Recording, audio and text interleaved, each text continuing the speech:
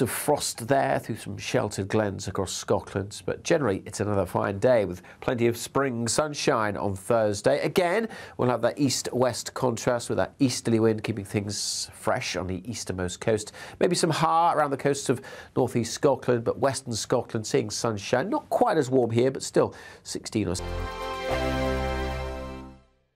It's all about family, being in people's living rooms, all the interaction and getting to know who our viewers and listeners are. When I was young, my dad used to say, Nana, stop arguing. I wanted an outlet that would enable me to give my opinion. People are going through a really hard time right now, and I know that you don't feel like you're being listened to by the establishment. I came to GB News because it's the People's Channel, and I want the audience to have their say on the events of the day. We're dynamic. We do something different. Democracy shows that the wisdom of the nation is in its people. I get to travel to find out what the story is from a personal perspective. The British people aren't fools. We know when we're not being told the full story. We've got to work out how Britain moves forward from this. It's the best country in the world. The establishment had their chance. Now we're here to represent your views. Britain's watching. Britain's watching. Britain's watching. We're proud to be GB News. The People's Channel. Britain's news channel. Hello, I'm Michelle Dewberry, and you can join me every weekday 6 till 7 on Jubes and Kerr. You're an inspiration to us all. Clip that bit up. Well, you are. That's my ringtone. My political ambitions are, those days are gone, I can tell you. She's only teasing. Go on. He's probably going to want to lay down now. I'll give him 2 minutes to have one. Let's respectfully disagree. That's what we like on Jubes and Kerr. Come and join us. GB News, the People's Channel. Michelle Dewberry, weekday evenings at 6 o'clock. Start the day with GB News. We catch up on all the big stories you didn't hear the night before. And take a look at what the world's talking about this morning. That's right, Monday to Thursdays from 6 o'clock.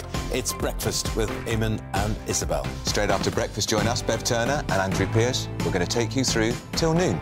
We'll be tackling the big topics of the day, including the things that the other channels just won't talk about. If it's happening here. Wake up to mornings on GB News, the People's Channel. Britain's news channel. I'm Simon Evans. Join me on GB News for Headliners at 11 p.m. What's the scoop? I'll be joined by 2 of the country's top comedians. That's right. As we take a look at tomorrow's newspapers tonight. We're going to get into trouble. If it's a big story, we'll be covering it. Spill some tea on him. There we go. But we'll also have some fun. I wouldn't stick up a bank. My father didn't love me. So anyway, Headliners every night from 11 on GB News, the People's Channel, Britain's news channel.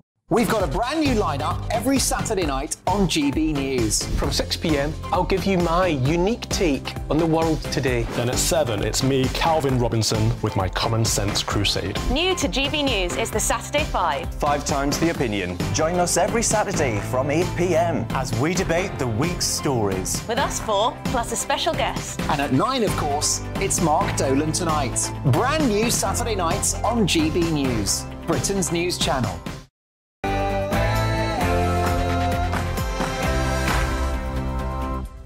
No spin, no bias, no censorship. I'm Dan Wootton. Tonight, another dramatic SNP arrest as its treasurer, Colin Beattie, was questioned by police today over the party's finances. Now, unsurprisingly, humiliated Humza Useless and the dying separatist cause have become a laughingstock in Holyrood. First Minister is, of course, not without its challenges, it's fair to say, but notwithstanding that. So I'll explain why the fall of scheming Sturgeon may well have saved the United Kingdom in my digest next. Then my superstar panel weigh in. Tonight, I'm joined by Amanda Patel, Matt Letizia and Rebecca Reid. Also coming up, Superwoman Suella prepares to declare a national emergency as the number of Channel migrants invading our shores this year passes 5,000. So why is Welsh Labour encouraging more boats by offering a £1,600 monthly allowance to young asylum seekers? Nigel Farage gives his unmissable take live. Elsewhere tonight is King Charles's decision to include a photo with Harry and Meghan in the official coronation programme. His latest olive branch to the troublesome duo. And is William's silent treatment actually the better strategy? Well, esteemed royal biographer Tom Bauer, he's going to analyse the King's Sussex soft spot in Uncounselled. Also on the way, with ex-Culture Secretary Nadine Dorries slamming Philip Schofield for rude behaviour like this And Emmerdale Twisted teacher Maya, that's actress Louisa Klein, will be here talking about... Guys, we're going to have to jump in there and stop you, I'm afraid, because we're a bit tight for time at this end. So thank you, Ruth, and we'll catch you guys a little bit later. Thank you very much. Thank you.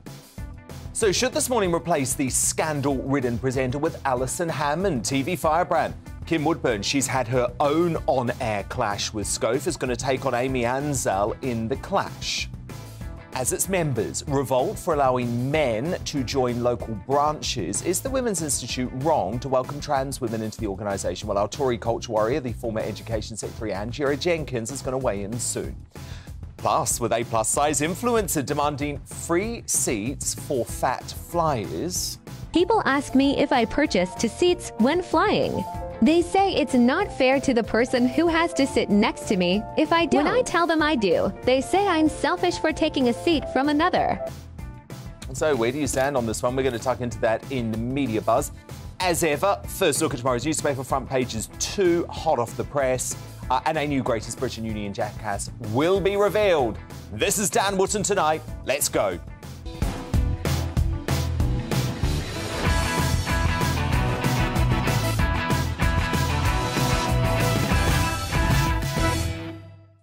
You're watching GB News, Britain's news channel. This is a real crisis now for the SNP. Nicola Sturgeon must be suspended, in my opinion, as this investigation drags on. I'll tell you why in just a moment. First, though, the headlines with Tatiana Sanchez.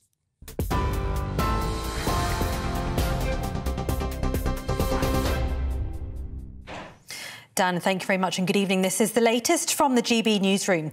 The SNP treasurer has been released without charge pending further investigation after he was arrested by police investigating the party's finances.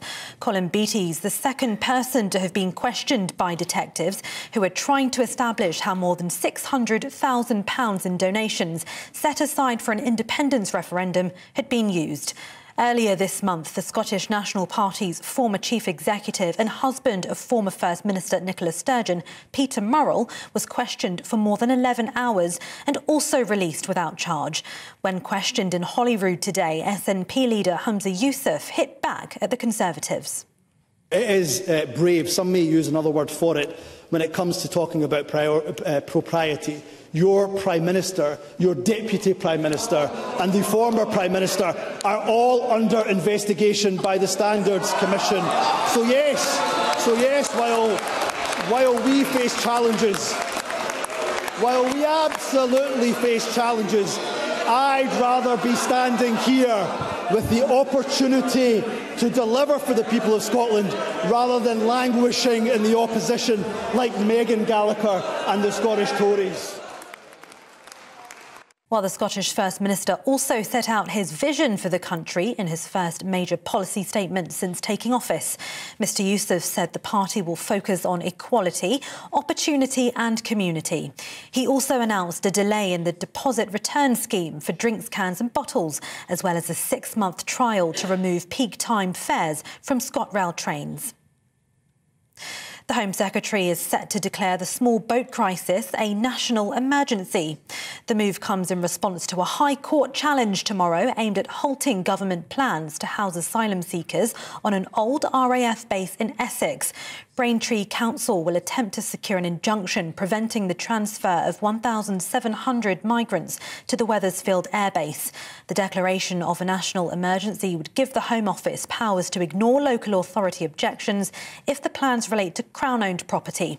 Well, this all comes as the latest figures show more than 5,000 people have crossed the English Channel so far this year. Charities and campaigners are warning new rules for energy suppliers don't go far enough. Firms across England, Scotland and Wales have agreed to a new voluntary code of practice to help protect vulnerable people. Under the new rules, suppliers must make at least 10 attempts to contact a customer and carry out a welfare visit before a prepayment meter can be installed. The End Fuel Poverty Coalition says the plans fail to deal with energy debt relief for those most in need. TV, online, DAB+ radio and on TuneIn. This is GB News. Now it's back to Dan Wootton tonight.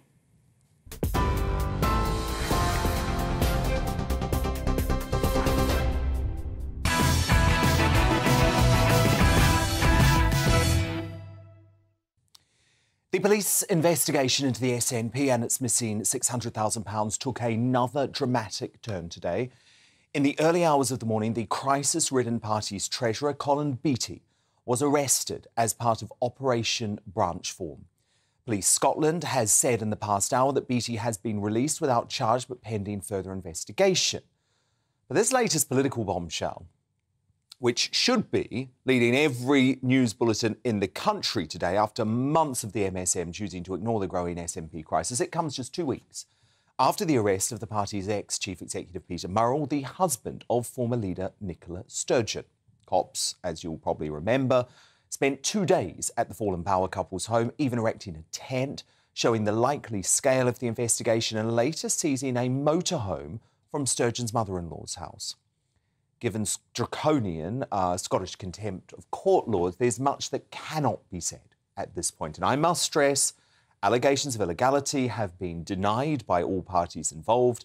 The investigation is clearly ongoing and no charges have been brought against anyone, while Sturgeon has insisted that she's happy to assist the police in their investigations.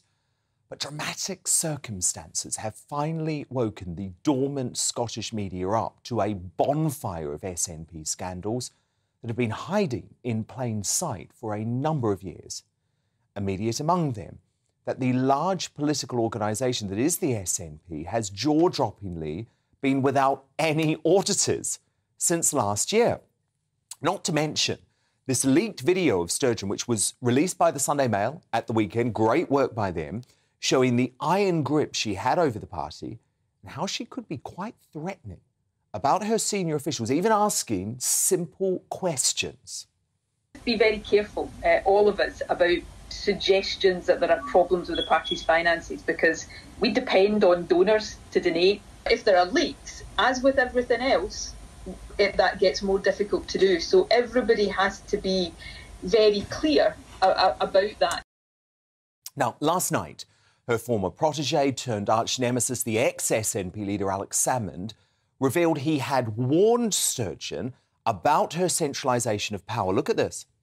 I said to Nicola and Peter at the time that it couldn't work, that, you know, having the party leader and the chief executive married to each other. It wouldn't work in any business organisation. And you know, it's all right when times are good, but at some point, you know, there was going to come to grief. And of course, it probably took longer than I expected, but it's certainly coming to grief in a spectacular way. So you're saying you personally warned the former First Minister about you can't be married to the chair of this organisation? Absolutely, and I have to say neither Nicola or Peter took the advice very well. In fact, they took it rather badly. It was maybe the earliest reason for the breakdown of our relationship. Now look, all of this makes the farce of an SNP leadership election more ridiculous, given a Sturgeon fanatic, the incompetent continuity candidate Humza Useless, has now been put in charge of a failing nation destroyed over many years by Sturgeon's separatism pipe dream. Useless was always a Sturgeon lapdog. Look at this. It's a clip showing the ex-First Minister just shushing her then Health Minister away as if he's a little boy. But Useless looks broken and humiliated now, especially given he proudly declared himself the Sturgeon Unity candidate to win the election. Today, he was forced to deny his party was a criminal enterprise and came out with this classic line. Surprised that he's been arrested? Well, yes, of course I'm surprised when one of my colleagues has been arrested, but you know, it's a very serious matter indeed. Yes, it is. He's facing increasingly uncomfortable questioning, long overdue from the Scottish media, about whether Sturgeon should be suspended pending the outcome of the investigation, like this from Colin Mackay of STV News. The party has misled people about the state of its membership. You've lost your auditors. There's a police inquiry into your finances. Would you have expected to know all of that as party leader? Well, again, I think we could have done more around transparency. There's no getting away from that. The membership number is a great example. We should have been far more upfront and transparent around the membership number. That was a debacle, an own goal. But as leader, you'd expect to know about all of that? You would expect to know, I would have imagined, yes, about most of it. So Nicola Sturgeon should have known about all of that then? Well, again, that's for Nicola to answer what she knew and did not know, whether it's about... But you would have expected to know that as party leader now. You would have expected her to know that before. Again, I know what my expectations are. My expectations of party leaders are to know about issues around membership numbers, around the party's finances. I can't speak for what Nicola knew then. At Holyrood today, Eustace was laughed at as he tried to underplay the position he now finds himself. First Minister is, of course, not without its challenges, it's fair to say, but notwithstanding that. Perhaps the sorry state of the SNP was summed up best by the Scottish Tories Deputy Leader Megan Gallagher. The SNP is in total meltdown. Hamza Yousaf is so indebted to his former mentors that he will not do the right thing and suspend them while the investigation is ongoing. It is past time that Hamza Yousaf tackled this scandal head-on and proved to the Scottish public that he is his own man, instead of defending and deflecting from his predecessor's tarnished legacy. So all of this has got me thinking today. Has there ever been a fall from grace in British politics more brutal than what scheming Sturgeon is facing? I mean, don't get me wrong. Queen Nick deserves to be shunned by Scots. She treated the First Minister job like a personal fiefdom, acting like a dodgy dictator, fuelling nationalist hatred and turning Scots against the English, all while driving her country into the ground. But as I always knew and used to tell you regularly, her act was a mirage based on personal ambition. In the end, the fall of Sturgeon may well have saved the United Kingdom. But to respond now, my superstar panel. Top Daily Mail columnist Amanda Patel, ex-England footballer Matt Le Tissier, and the author and broadcaster Rebecca Reid. I mean, Amanda Patel, she's gone from controlling that party with an iron grip, as we saw in that leaked video, to being so politically toxic that Eustace is surely going to have to suspend her while this investigation is ongoing. OK, can I first of all preface all my remarks with people may have been questioned but not charged and released upon further investigation.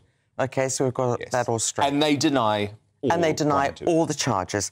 But, Dan, can it really only be the 15th of February when Nicola Sturgeon got up and said, you know, you told me I can't call her that overstuffed little haggis anymore, but I think I can. I think I can. OK, go on. So she got up, and remember that thing, she was tear-stained, right? She had waterproof mascara on going, and she said that famous quote, she said, "With my head and my heart, I know that now is the right time to stand down because I'm exhausted by this personal persecution and the way that social media's come after me, and I can't stand it anymore, but I've loved the job I've done." Yeah, like 6 weeks later, her husband's collared with all the prefaces I put on beforehand, you know, and Jesus, Dan, tell me if it is not true that scene when they went to her house, their house, her and her husband's house, it was like a scene from Line of Duty. You know, they had all these white canopies everywhere, like they were bringing out dead bodies, but they were obviously... I had to message someone and be like, has she been accused of something else? Because that look... That was just crazy. I mean, it was over. She hasn't. No, let's just be clear. No, she hasn't. Absolutely hasn't. Look, I've put my preface on the top of my comments. Yeah.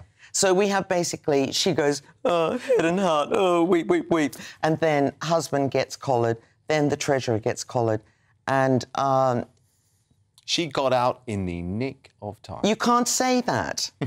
All you can say is that maybe she felt that the pressures were too great for her, but it's just incredibly convenient. But I don't forget that a few weeks before, just as her in that interview with the BBC, she said, "No, I've got lots in the tank." I mean, Matt, yeah, but Donnie, the whole thing is she's basically. God, it's so hard to say this. She is...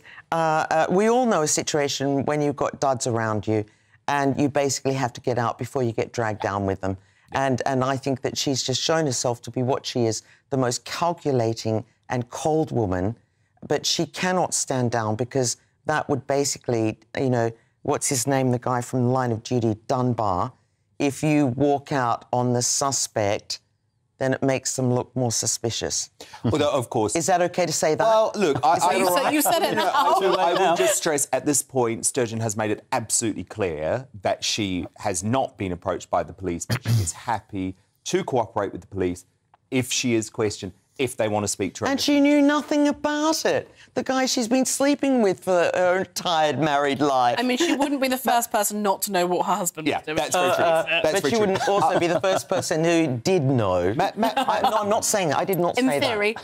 I did not say that, OK? You prefaced it. Yeah, I prefaced it. Matt Letizia, I want to speak a little bit about the media here, both the Scottish media and the Westminster media, because even just a couple of weeks ago, right, when we knew about this investigation going on, Sturgeon did this lap of honour.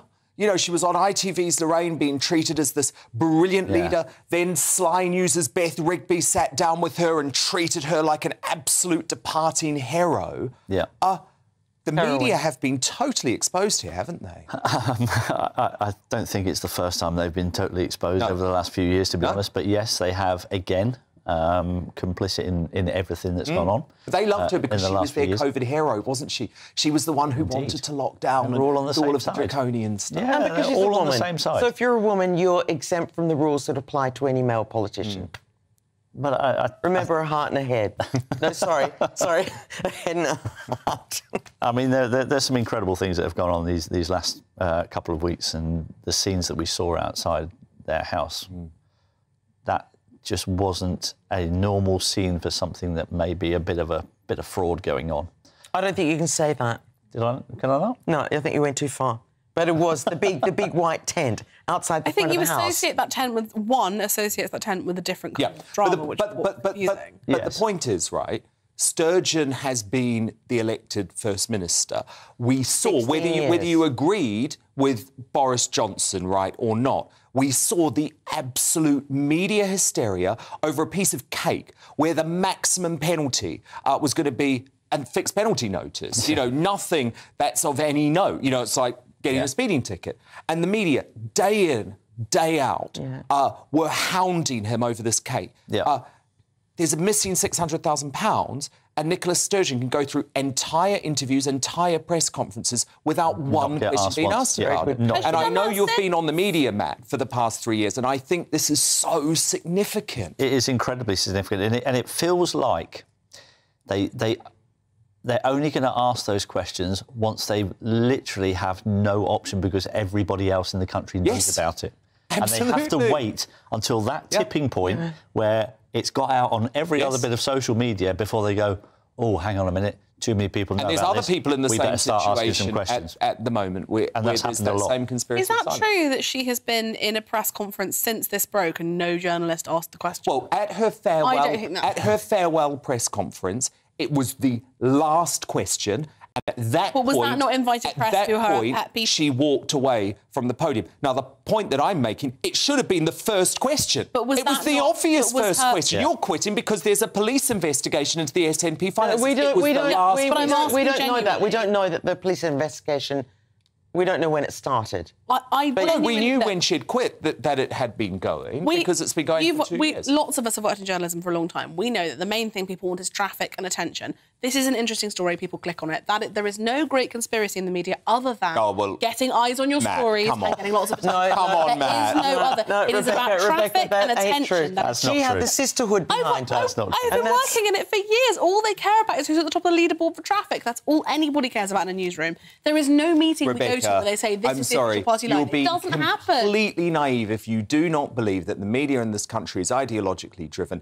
They supported Sturgeon. You get invited? I don't. They loved her draconian policies during lockdown. And let me tell you, if this had been a Conservative politician, she would have been hammered on it and questioned about it every day. And I think the media have egg on their face, actually, for letting the SNP leader not be questioned on this. I mean, it's just bizarre to me. But look, Rebecca Reid, Matt Letizia, Amanda Patel, my superstar panel are here all night. And just a quick legal note, the allegations surrounding the SNP's finances are denied by all parties involved.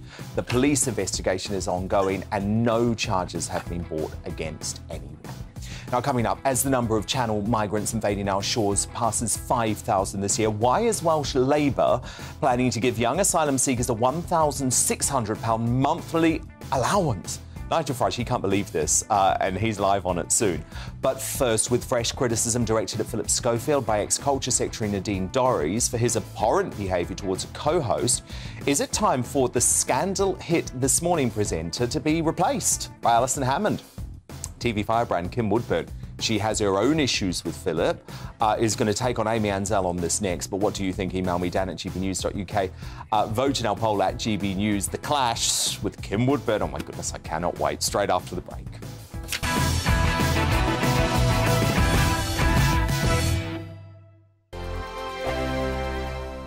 I joined GB News because I was sick and tired of not hearing my views being represented, not just mine, but so many people that I knew and spoke to. I just couldn't get my voice out there. I couldn't say anything. I couldn't do anything. Whatever the narrative was, I kind of had to follow it. GB News is there to provide a voice for those who have been ignored by the establishment media. We think different things. We've got a different style. GB News is here to be optimistic and positive about the future. It's real kind of dynamic and flowing, with the audience very much at the heart of it, like a big family. Here at GB News, we talk about the things that matter to you. Hearing the voices from right across our towns and cities, especially our towns. All sides of the argument represented with a heavy dose of opinion. We're on a mission here to make a difference. And the GB News family really is here for you, and whatever time of day you can watch or listen. Britain's watching. Britain's watching. We're proud to be GB News. The People's Channel. Britain's news channel. Monday to Thursday, 9 p.m. till 11 p.m. Join me, Dan Wootton. I'll bring you the sharpest takes and hottest debates. Do you not believe in prison? I don't believe in prisons. I'm completely stunned. I guarantee you there'll be no spin, no bias, no censorship. I actually was personally quite offended by it. And no reason to go to bed. So I guess they've always been quite woke. That's Dan Wootton tonight on TV, radio and online. Monday to Thursday from 9 p.m. till 11 p.m. on GB News. The People's Channel, Britain's news channel. We are GB News, the People's Channel. And right across the United Kingdom. You can find us on Sky Channel 512. Virgin Media Channel 604. Freesat Channel 216. Freeview Channel 236. And YouView Channel 236. You can also take us with you on DAB Plus Radio. With the GB News app and at the website gbnews.uk. We're absolutely everywhere. Come join us on GB News, the People's Channel, Britain's news channel. Start the day with GB News.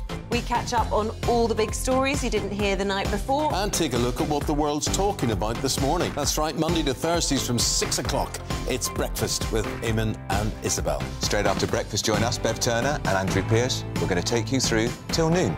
We'll be tackling the big topics of the day, including the things that the other channels just won't talk about. If it's happening here. Wake up to mornings on GB News, the People's Channel. Britain's news channel. New to GB News is the Saturday 5. Join us every Saturday from 8 p.m. as we debate the week's stories. Right, folks, that was a spicy one, wasn't it? With us four, plus a special guest. Sometimes she has to stick her foot in it. Sometimes she has to say things as they are. Sometimes I think we should keep the refugees and send the pensioners to Rwanda. Then we'd be in a much better state. Well, Benjamin, that is... The Saturday 5. Saturday nights from 8. Only on GB News, the People's Channel. Britain's news channel.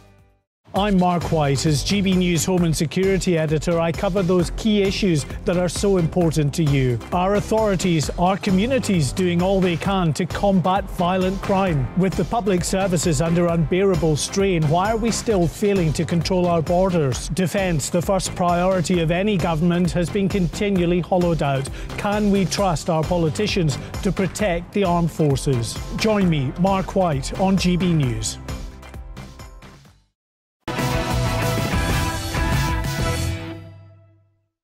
Nigel Farage and Tom Bauer both on the way, but first the clash. Conservative MP and former Culture Secretary Nadine Dorries has launched her new column in the Daily Mail by slamming ITV star Philip Schofield for his behaviour on This Morning. She wrote, "On one occasion, I witnessed what appeared to be somewhat intimidating behaviour. Holly Willoughby was away, and as her stand-in looked down at her script, obviously wanting to see who or what was coming up next, Philip glared at her and began to jab at her script with his finger. I don't know about her, but he scared me." Now, Doris has called for ITV to replace Philip with the increasingly popular Alison Hammond, who covered for The Star while his paedophile brother was convicted of child sex offenders earlier this month.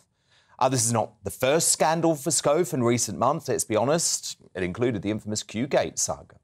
It took me probably a year, 18 months before I was actually glad that I'd survived. Wow, wow, gosh. And even at 43% of your body, 43%. And Emmerdale Twisted teacher Maya, that's actress Louisa Klein, will be here talking about. Guys, we're going to have to jump in there and stop you, I'm afraid, because we're a bit tight for time at this end. So thank you, Ruth, and we'll catch you guys a little bit later. Thank you very much. Thank you.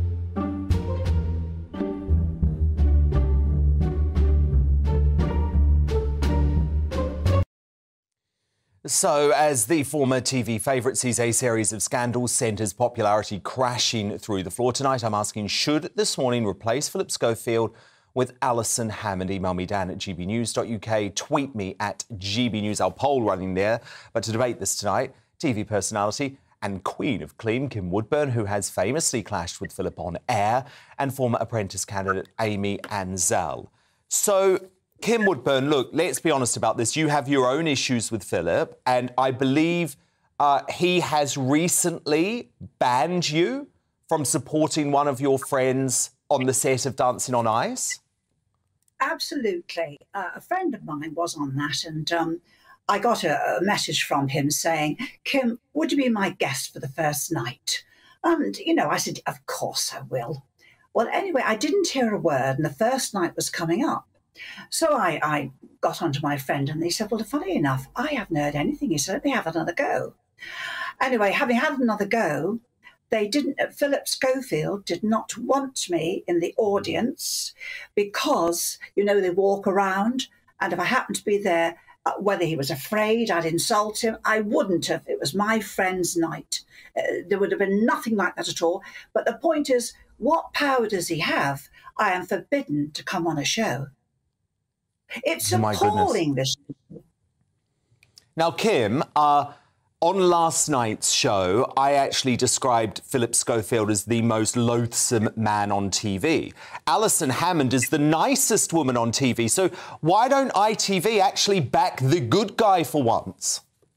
Well, you see, now, I'm going to say something to you. There's something going on that's dirty among the higher echelon of that channel.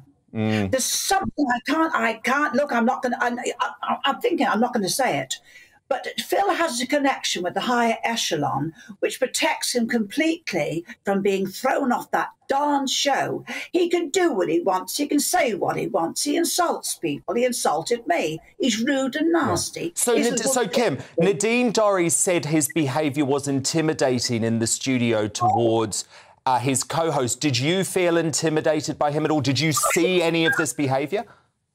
Not just me. He absolutely wagged his finger at me as you saw it. And I said, but you weren't in the house. You don't know what goes on. The Big Brother house. He was horrible. Whatever hold he's got over the higher echelon, the secret's being kept.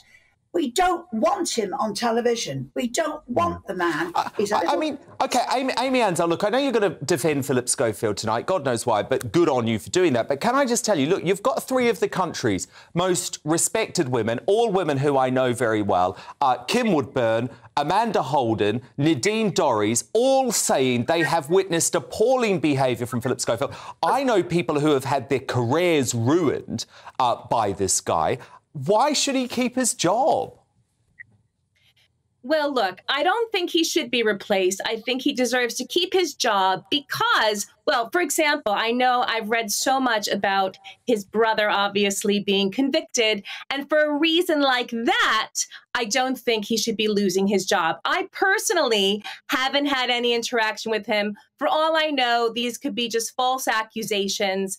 You know, what is proven, I don't know. I wasn't there to witness it. All I know is a situation that's been reported in the news repeatedly, like his brother being convicted. And then he's standing by and saying, you know, I don't have a brother anymore. So I think that makes him look really good, actually. I don't think he should be replaced. I think he's doing a great job. If Alison Hammond, someone like her, proves to be more popular amongst the viewers over time, we'll see what happens. I mean, it's all about the ratings, as we know. Kim, how would you respond to that? It appears to me you don't really watch the show, do you? You don't watch it, do you? I have watched it, Kim. How often have you watched it? I work from home. I do watch it. How often do you watch it? I watch it several times a week. But why does that matter? I personally haven't been. Are you saying that every day he does something to offend? So you don't respect that women, not just me, forget me, I don't care what you think about me, it's irrelevant. So women like Nadine Dorries and other lovely people who've said he intimidates them, upsets them, you don't believe them, yet you don't always watch the show. These are just a few women that have had these interactions with him. Nothing has been proven. I haven't really read about this. They're not interactions, this damn thing, these words you use. You mean his darn right rudeness and putting them down and jabbing his finger. That's not interaction. It's disgusting behavior. If I get in front of you wagging my finger, would you call that interaction? Don't talk just tripe. Amy? Can you hear me? Yes, I heard you loud and clear. I haven't seen. Are you saying that every day on This Morning he wags his finger at the women sitting across from him? I did not say that. Open your ears. You're obviously going deaf. At no time did I say. I hear you loud and clear. My computer's working just fine. I don't care what you think, because you talk rubbish. What about the Queen incident when he jumped the queue by putting a press tag on? Excuse me, you're the type of person I love to have a go at because you're so thick it's not even believable. Oh, I'm very well educated. I graduated cum laude from my university, which is one of the top universities of the world. I don't know what you're referring to. I'm sorry. I'm a very intelligent woman. I'm sorry you feel that way. I thought you knew the history of Philip Schofield. But you don't know what I mean. I do. I researched it for many hours. But Amy, this dates right back to a really good woman like Fern Britton, who Philip also treated very badly. So there's a long track record of this. Fern Britton, as we all know. How do we know if these accusations are they definitely true? Well, Kim had to deal with it herself. I mean, look, I worked at ITV Daytime for 10 years. You know, I know exactly how Philip Schofield acts behind the scenes. I'm not going to describe him as the most loathsome person in TV unless he is. Was a much-loved presenter. She was a lovely, lovely, homely woman. No one could see her. She was a mum's figure. For 9 years. For 9 years, she was a presenter on This Morning show, and she was much beloved, and I'm not surprised. Right. No. Look, Philip's been there for over 20 years. Obviously, I haven't finished, Dobby. Okay, finish your point. Millions of followers on Twitter and Instagram. Millions of followers. How many do you have, Kim? Well, she's popular. Kim, what's your final word, Kim? What's your final word? Look, you know what? I don't like you. Do you know why? Because you're stupid. Do you think the fact of how many followers you have means how wonderful you are? Don't talk shit. No, I didn't say that, Kim. You should listen for a change. You should listen. I didn't say that. Maybe you should open your ears. I said it's how popular he is. That's all. You don't listen. Okay. You just talk. Well, look, I lived in America for 11 years, and this is the original big gob. Well, look, I love both of your gobs. Thank you very much for having the debate. Look, I will tell you that in a statement released by Schofield's lawyers after his brother's recent conviction, he said, "My overwhelming concern is and always has been for the well-being of the victim and his family. I hope that their privacy will now be respected. If any crime had ever been confessed to me by my brother, I would have acted immediately to protect the victim and their family. These are despicable crimes and I welcome the guilty verdicts. As far as I'm concerned, I no longer have a brother." Thank you to Kim Woodburn and Amy Ansell there. Who are you with? Should This Morning replace Philip Schofield with Alison Hammond? Tracy writes, "This Morning is much better when Alison and Dermot are on. Make Philip and Ollie the stand-ins instead." Not sure that'd be up for that. From Stevie, "Can't stand the sight of Schofield anymore. Used to be a bit of a fan, but in recent times, though, he comes across as an arrogant and insincere man." And from Sean, "Schofield has passed it now. Ever since Qgate, he has become holier than thou." Your verdict is now in. 76% of you with Nadine Dorries and Kim Woodburn too, saying that This Morning should replace Philip Schofield with Alison Hammond. 24% of you want Phil to stay in the job. Coming up, is the Women's Institute wrong to welcome trans women into the organisation? Our Tory culture warrior, the former Education Minister, Andrea Jenkin, weighs in soon. But next, with Suella Braverman to declare the small boats crisis a national emergency, is Welsh Labour opening the floodgates even more by offering a £1,600 handout to young asylum seekers? Nigel Farage, he's alive on this, straight after the break.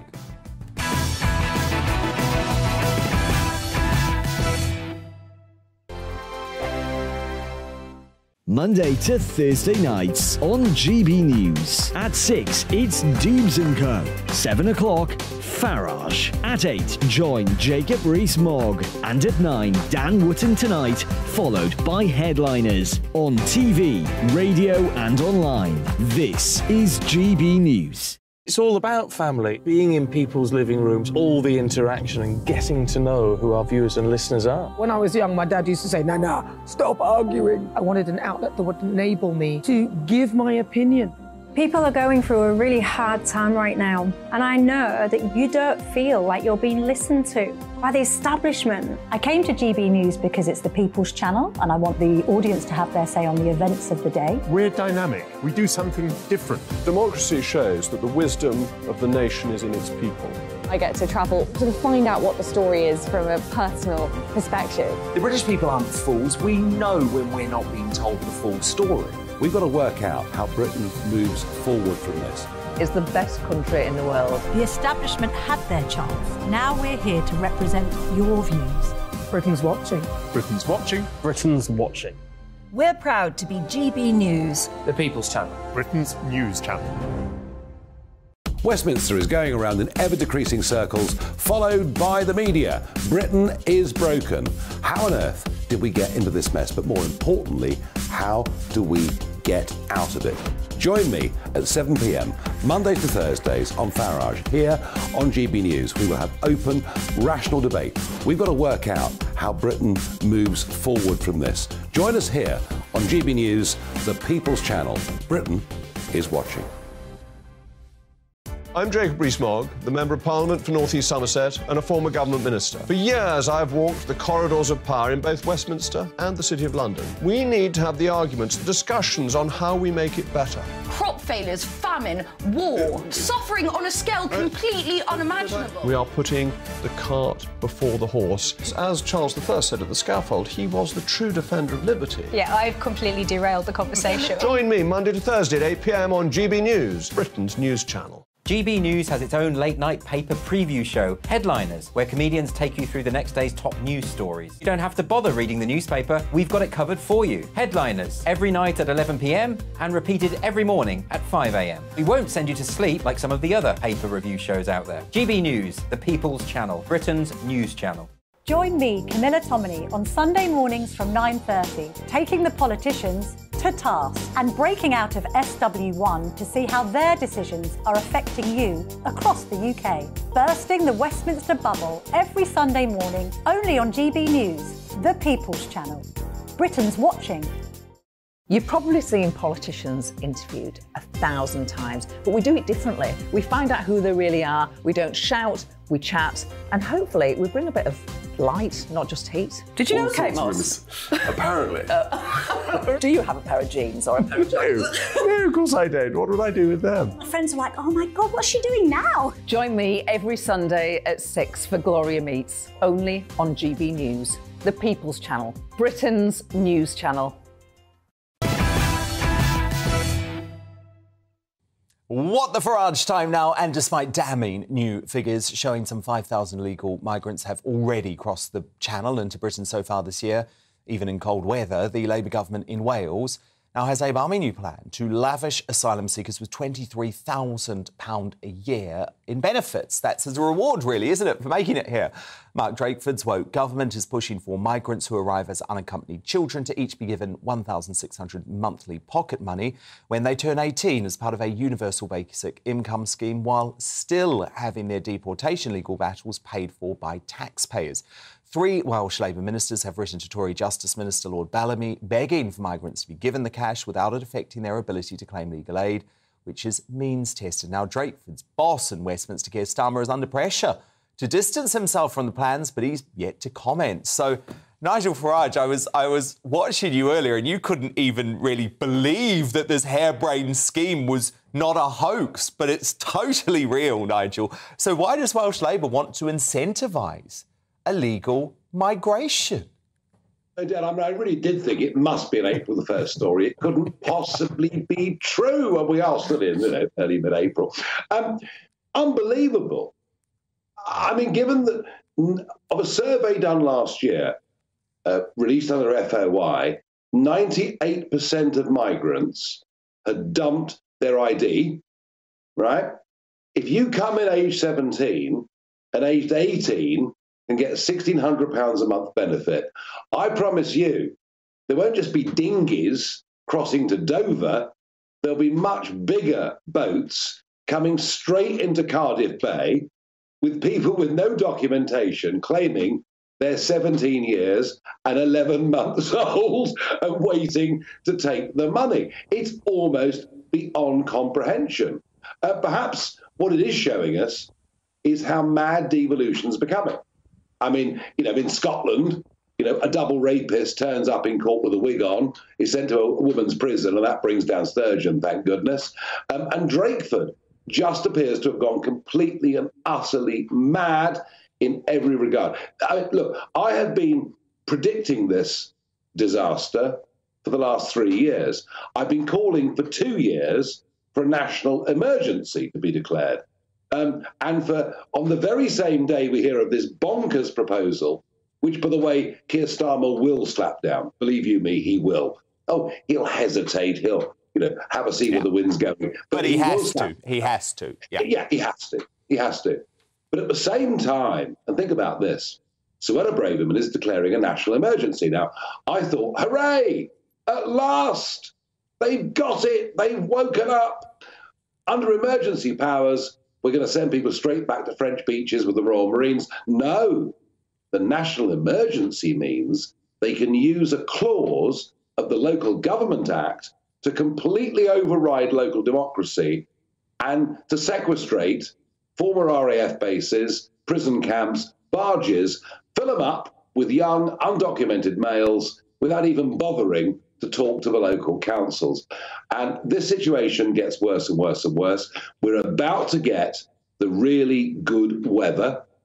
That'll come. That settled weather will come in May, June, July, and we are going to be completely and utterly overwhelmed. And Rishi Sunak's stop the boats. I mean, don't make me laugh. Stop the boats. And did you see last Friday? He was backtracking already. Oh, I know, yeah. Why? A major court case, and you won't have read this anywhere, a major court case starts in the High Court on Monday of next week. And believe you me, GBNews' Mark White is all over this. And even if, it depends what happens there, but then it could go to the Supreme Court. And then, of course, to our friends in Strasbourg at the European Court of Human Rights.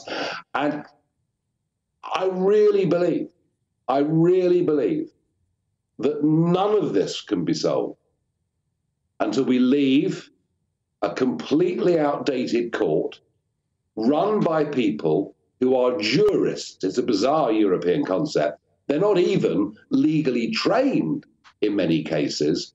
We should not be part of that. Brexit would never have gone through without the promise of controlling our borders. We cannot control our borders staying part of this court. And I tell you what, people may say, oh, Rishi's bringing stability. If you want to do maths until you're 28, I suppose that's great. But it's funny, isn't it? I mean, I don't want to. I mean, head boy at Winchester, Oxford, and Stanford thinks we should all do maths. I mean, God help us.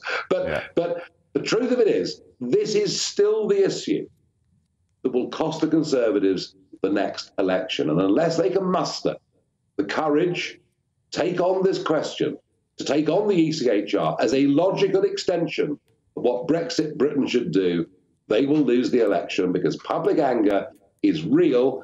And Dan, the great thing is, it doesn't matter what the Times say, or the commentariats say. The fact is, a settled, large majority of the country are with you and me. Absolutely. And the anger is going up and up and up, especially as these migrant hotels come closer to many more communities. But look, Nigel, I wanted to move on to a big issue across the Atlantic, which has really tapped into something we've been talking about for quite a long time here. And it's the maker of Budweiser beer now trying to make amends for this own goal by hiring Dylan Mulvaney, you know, the trans influencer. So they've released a new all-American, all-masculine TV commercial. So I just want to show you a reminder of Dylan Mulvaney's Bud Light commercial that saw £5 billion wiped off the value of its parent company, and now this new Budweiser ad, which is trying to reverse some of the damage. Hi. Impressive carrying skills, right? I got some Bud Lights for us. So, I kept hearing about this thing called March Madness, and I thought we were all just having a hectic month, but it turns out it has something to do with sports. Let me tell you a story about a beer rooted in the heart of America, found in a community where a handshake is a sure contract, brewed for those who found opportunity in challenge. This is a story bigger than beer. This is the story of the American spirit. I mean, Nigel, the issue might be for Budweiser, the horse has already bolted. Well, it's good to see a stallion, I have to say. It's good to see later in the advert blokes together, positive images of the national flag, pictures of Manhattan. Hooray! Does this mean we can be blokes again and have a beer with each other without being accused of being ghastly and vile?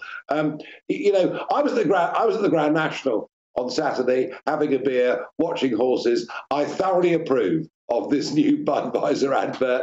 And, you know, in life, it's never too late to make amends.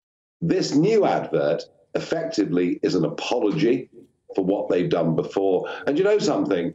Woke capitalism, ESG investing, none of it is working. You know, the people winning on the stock markets in the last year were in, guess what? Oil, tobacco, coal. These are the stocks that did really well last year. But I love it all. So, look, you know, let's be fair to Budweiser. Yeah. You know, they've obviously got some marketing department full of cretins. They've realised their mistake. They've corrected it. And do you know something with that and what's happened in Scotland and elsewhere? I actually think what we're seeing is the pendulum can swing back very quickly.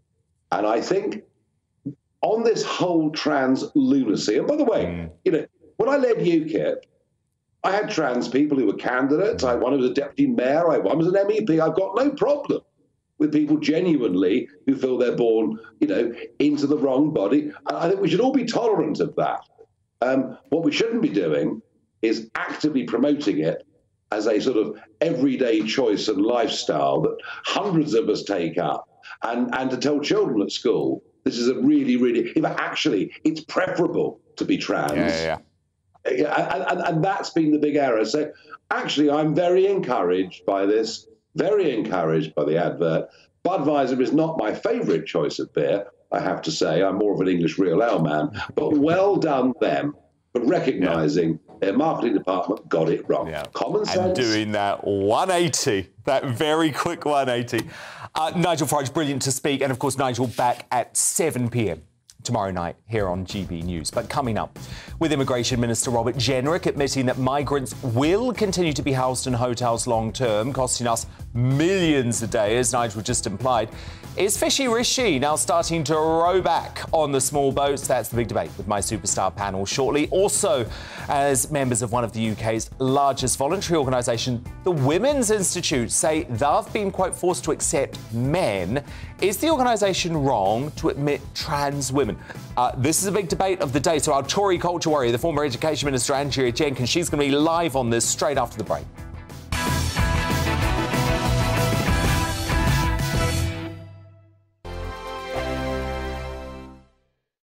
Monday to Thursday nights on GB News. At 6, it's Dubes & Co. 7 o'clock, Farage. At 8, join Jacob Rees-Mogg. And at 9, Dan Wootton Tonight, followed by Headliners. On TV, radio and online. This is GB News.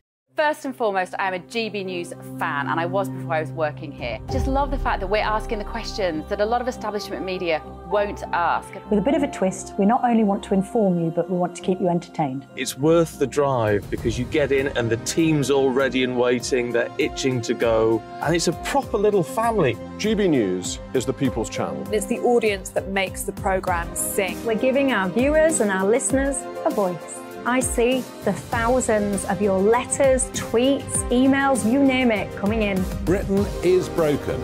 How on earth did we get into this mess? But more importantly, how do we get out of it? The establishment had their chance. Now we're here to represent you. It's time for something different. It's time for GB News. I'm very patriotic. I believe in Britain. Our best days lie ahead. Britain's watching. Britain's watching. Join us here on GB News. The People's Channel. Britain's news channel. Join me, Patrick Christie's, Monday to Friday, 3 till 6. We tackle the day's news agenda like you've never seen before. It's high tempo, high octane, the most controversial topics, and the best guests. You will not be able to take your eyes and ears off it. I'm not afraid to ask the questions that you really want answered. 3 till 6 p.m, Monday to Friday on GB News, the People's Channel, Britain's news channel. GB News has its own late-night paper preview show, Headliners, where comedians take you through the next day's top news stories. You don't have to bother reading the newspaper, we've got it covered for you. Headliners, every night at 11 p.m, and repeated every morning at 5 a.m. We won't send you to sleep like some of the other paper review shows out there. GB News, the People's Channel, Britain's news channel. Join me, Camilla Tominey, on Sunday mornings from 9:30, taking the politicians to task and breaking out of SW1 to see how their decisions are affecting you across the UK. Bursting the Westminster bubble every Sunday morning, only on GB News, the People's Channel. Britain's watching. Hello, I'm Calvin Robinson. Do not miss my Common Sense Crusade Saturdays at 7 p.m. Join me for some in-depth discussions on faith. Is that not the start of the slippery slope? It's very much so. And the big moral questions of the day.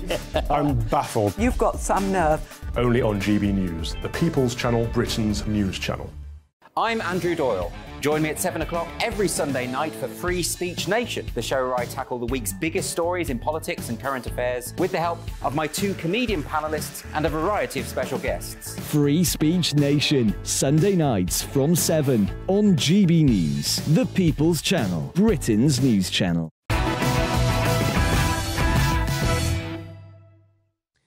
Now, the Women's Institute have courted controversy this week for a policy that allows transgender members to join the historically female-only organisation, with members never having been consulted on the change. A campaigning group known as the Women's Institute Declaration has launched a petition after arguing the policy puts women's institutes in an untenable position, as they cannot campaign for women's-only issues with biological men included in their membership. Now, the WI themselves insist that the policy builds on our ambitions and enriches the community, while former Tory party leader Lord Hague told Times Radio today that anyone with concerns should, I quote, get used to it and get over trans people being part of the Women's Institute. Well, maybe my next guest might need a bit more convincing. Lord Hague, the Tory culture warrior, the former Education Minister Andrea Jenkins. So, Andrea, look, where do you stand on this? Because it's a complicated one, isn't it? Well, I don't know if it's complicated, Dan, but remember the calendar girls? That was from Yorkshire. What would that look nowadays? You know, you need strategically placed pineapples, wouldn't you? But I just think that I've got nothing against women's groups or gentlemen's clubs, and I think, you know, just live and let be. And there's nothing wrong with people feeling safe in their spaces, all women together. And I don't think that people should have their views imposed down on them. It should be down to individual members. But so would that mean, though, that there would be a ban on trans people, or does it depend on what stage of the process you're at? For example, if you've had surgery? Yes. I mean, personally, I think if you've had surgery, then that's a different ball game, so to speak, excuse the pun. But I think it should be down to individual members and groups to decide, really. They know their membership. They know, I mean, some of these groups are very tiny, aren't they? Yeah. No, indeed they are. Now, look, this Sunday marks another glorious St. George's Day. We don't really support it enough, do we? But I hear in your constituency, it's a really big deal. God, it's amazing, Dan. We have like 10,000 people lining the streets, St. George on horseback, reenactments, and it's so patriotic, it's wonderful. Please come along. I'd love to, actually. Do you think there's a bit of an issue here? Because, of course, with the Irish, St. Patrick's Day is totally embraced by the media. So is Burns Night, actually, in Scotland, which is even celebrated brilliantly in London now. But it feels like there's still that Emily Thornberry stench of cultural cringe. Like, why don't we wrap ourselves in the St. George's flag more? Why aren't we more proud of being English? I think it comes back down to the lefty lovies, who the Remainer type, who, you know, they're always proud to be European, yet they call us Little Englanders. You know, they have such disdain and snobbery for that. And like you said... They'll happily fly the EU flag, won't they? Still won't flag the St. George's Cross. Absolutely. Nice day, shame. And then we'll look, I'm going to try and get down to your part. That'd be amazing, Dan. Now, coming up, as the SNP's treasurer, Colin Beattie, is arrested and questioned by police over the party's finances, has Sturgeon's poodle successor Humza useless and the dying separatist cause become a laughingstock? I'll investigate with some of the finest minds in Scottish politics shortly. But next, as Downing Street says there are no quick fixes or silver bullets for solving the Channel migrant crisis, is Fishy Rishi beginning to row back on the small boats? That's the big debate with my superstar panel next. Plus, we're going to have the first newspaper front pages for you, hot off the press. Don't go anywhere. We're back in just 2 minutes' time.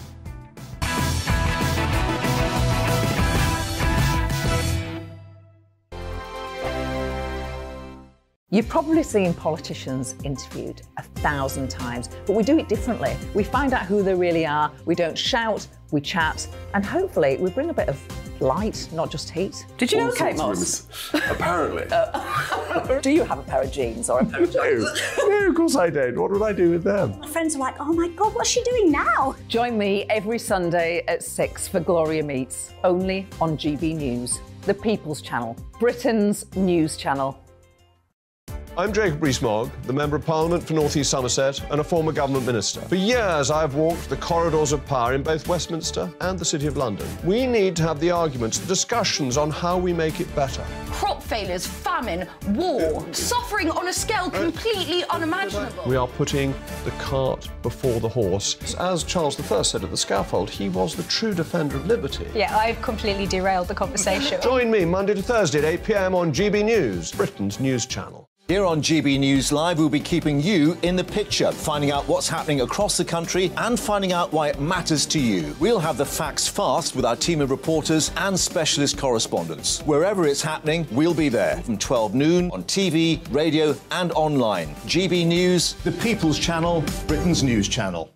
I'm Andrew Doyle. Join me at 7 o'clock every Sunday night for Free Speech Nation, the show where I tackle the week's biggest stories in politics and current affairs with the help of my 2 comedian panellists and a variety of special guests. Free Speech Nation, Sunday nights from 7 on GB News, the People's Channel, Britain's news channel. Here on GB News, we're starting the conversation and having the debate that the establishment won't have. No one will be cancelled. Join me at 4 p.m. every Saturday and Sunday. We'll be discussing all the big topics of the weekend. Oh, get cracking! Always honest, always fun. Only on GB News, Britain's news channel. It's 10 p.m. I'm Dan Wootton. Tonight, as SNP Treasurer Colin Beattie becomes the latest arrest in the bombshell police investigation into the party's finances, are the Scottish separatists on the brink of collapse? Political and social commentator James Melville, General Secretary of the Alba Party Christopher McElhenney, and Scottish Daily Mail's political editor Michael Blackley offer their unmissable insight very shortly, with Immigration Minister Robert Jenrick admitting that migrants will continue to be housed in hotels long-term, costing us millions a day, and number 10 saying there are no quick fixes for solving the crisis, is Rishi Sunak breaking his pledge to the British people to stop the boats. That's the big debate with my superstar panel next, and tonight I'm joined by Amanda Plattel, Matt Le Tissier and Rebecca Reid. Also coming up, As the King includes a photo with Harry and Meghan in the official coronation souvenir programme, should Charles still be pandering to the troublesome pair? Esteemed royal biographer Tom Bower returns live to the studio to explain why the monarch is being played for a fool that's uncancelled. An Orwellian nightmare will descend on Britain this Sunday as the government universally sends out this test alert.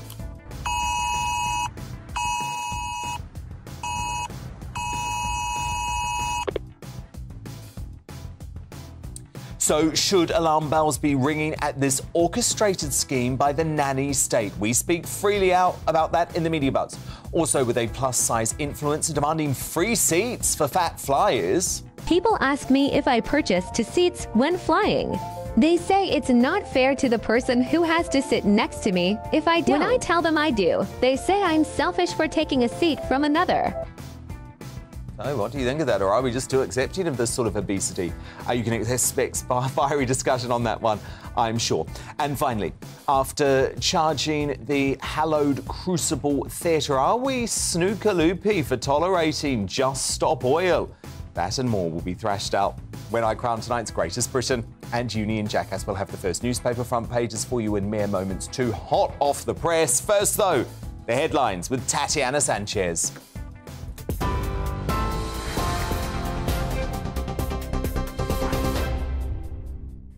Dan, thank you and good evening. This is the latest from the GB newsroom. The SNP treasurer has been released without charge pending further investigation after he was arrested by police investigating the party's finances. Colin Beattie is the second person to have been questioned by detectives who are trying to establish how more than £600,000 in donations set aside for an independence referendum had been used. Earlier this month, the Scottish National Party's former chief executive and husband of former First Minister Nicola Sturgeon, Peter Murrell, was questioned for more than 11 hours and also released without charge. When questioned in Holyrood today, SNP leader Humza Yousaf hit back at the Conservatives. It is brave, some may use another word for it, when it comes to talking about propriety. Your Prime Minister, your Deputy Prime Minister and the former Prime Minister are all under investigation by the Standards Commission. So yes, while we face challenges, while we absolutely face challenges, I'd rather be standing here with the opportunity to deliver for the people of Scotland rather than languishing in the opposition like Meghan Gallagher and the Scottish Tories. The Scottish First Minister also set out his vision for the country in his first major policy statement since taking office. Mr Yousaf said the party will focus on equality, opportunity and community. He also announced a delay in the deposit return scheme for drinks cans and bottles, as well as a 6-month trial to remove peak time fares from ScotRail trains. The Home Secretary is set to declare the small boat crisis a national emergency. The move comes in response to a High Court challenge tomorrow aimed at halting government plans to house asylum seekers on an old RAF base in Essex. Braintree Council will attempt to secure an injunction preventing the transfer of 1,700 migrants to the Wethersfield Air Base. The declaration of a national emergency would give the Home Office powers to ignore local authority objections if the plans relate to Crown-owned property. This all comes as the latest figures show more than 5,000 people have crossed the English Channel so far this year. Now, in a last-minute deal, US voting technology firm Dominion has settled a defamation case with Fox News just before the trial was due to begin.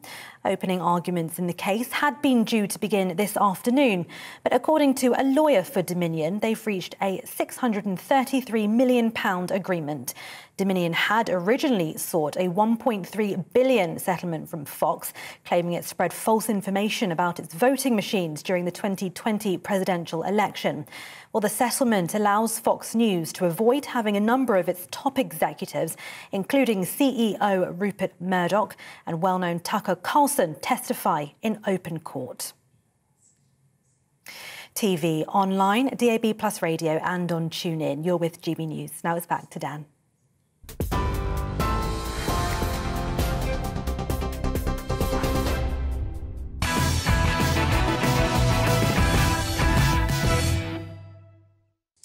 Tomorrow's news site now in our media buzz, and let's kick off with very first look at the front pages, hot off the press. And a couple of the papers have gone with the right story, which I'm very happy about. The Independent leading on comments from Humza Useless that he doesn't believe the SNP is criminal. Meanwhile, the paper carries a beaming picture from 2018 of the royal family, including Harry and Meghan, that's set to feature in the official coronation programme. Royal author Tom Bauer is going to analyse this olive branch from Charles to Harry. Why does he keep giving olive branches to Harry, honestly, in the studio later this hour? The Metro leads with the shocking story of violent criminal Damien Bendel, who was classed as low risk and released from prison, and then went on... Although, actually, that's weird. That's not the... I think that's yesterday's paper, because if you come here, come to me, I actually have the Metro for tomorrow, which is the SNP story. Smash, crash, they say. SNP reset, rocked by the arrest of Treasurer. The First Minister kicks bottle plan into long grass. So, no, they are leading on what I believe is the biggest story of the day. And the Daily Star, their headline reads, "Not today, thank you, chatbots." That's the head of Google admitting the dangers of artificial intelligence keep them up at night, and that was the story we actually covered on the show last night. My superstar panel back with me now. Top Daily Mail columnist Amanda Platel, ex-England footballer and social commentator Matt Le Tissier, and the author and broadcaster Rebecca Reid. Now, the government's great migrant backtrack continues with a new admission that hotels will continue to house asylum seekers despite them costing taxpayers £6 million a day. Rishi Sunak promised to end the, quote, appalling use of expensive hotel accommodation in a boastful announcement in January. But Robert Jenrick, the immigration minister, has now admitted that the Home Office will need to, quote, use emergency accommodation hotels for a longer period than originally envisioned. 5 sites are being eyed up by the government to create long-term accommodation, including hotels in the likes of Worthing, Peterborough and North Wales. Sunak promised to stop the boats, but some 5,000 migrants have already crossed the channel so far this year, around 100,000 more expected by 2024. The PM spokesperson also gave today the most blatant hint yet that he's reneging on that pledge. He told reporters the PM said there was no quick fix in this area and indeed no silver bullet, adding, "We know that this will be an incremental approach." But I'm sorry, Amanda Patel, an incremental approach is not going to win Sunak the next election. Why did he say he was going to stop the boats and he now seems to be doing everything possible to allow them to keep streaming in? OK, the reason that... I'll answer your question, Dan.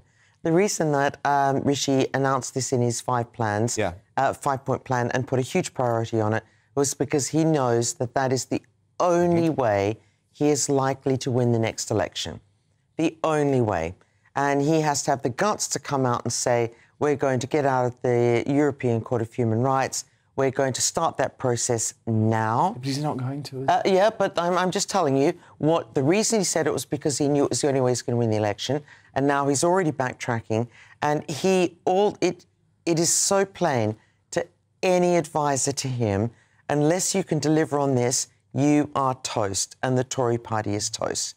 And you're going to hemorrhage at the next election. And you're saying that as a former top advisor to a Tory party leader? You know what the focus group's saying, and you don't even need focus groups if you have an instinct for what Middle England, for what true Conservatives think. So if you were still advising the Tory leader today, if you were advising Sunak, would you say, grow some balls, man, say we're going to leave the ECHR and actually do it, because that's the only thing that's going to work? I would never refer to a man's genitalia like that. Honestly, crikey. I would just be really straight with him. There's only one thing you've got to do, and you've got to show that you are solving the crisis. He can't solve it in a year. But he's got 150,000 people living in hotels, as you say, between £6 and £7 million a week, and he has got to show that he is... A day, you're right, you're completely right. He's got to show that he sees this. What he's showing now is that he's really, really weak. Matt Le Tissier, this is one of the reasons that you have just lost faith in our political system, in our politicians, in our political parties, right? Because you say they never deliver. It's such an easy problem to sort out, to stop boats from coming. It's not difficult to do that.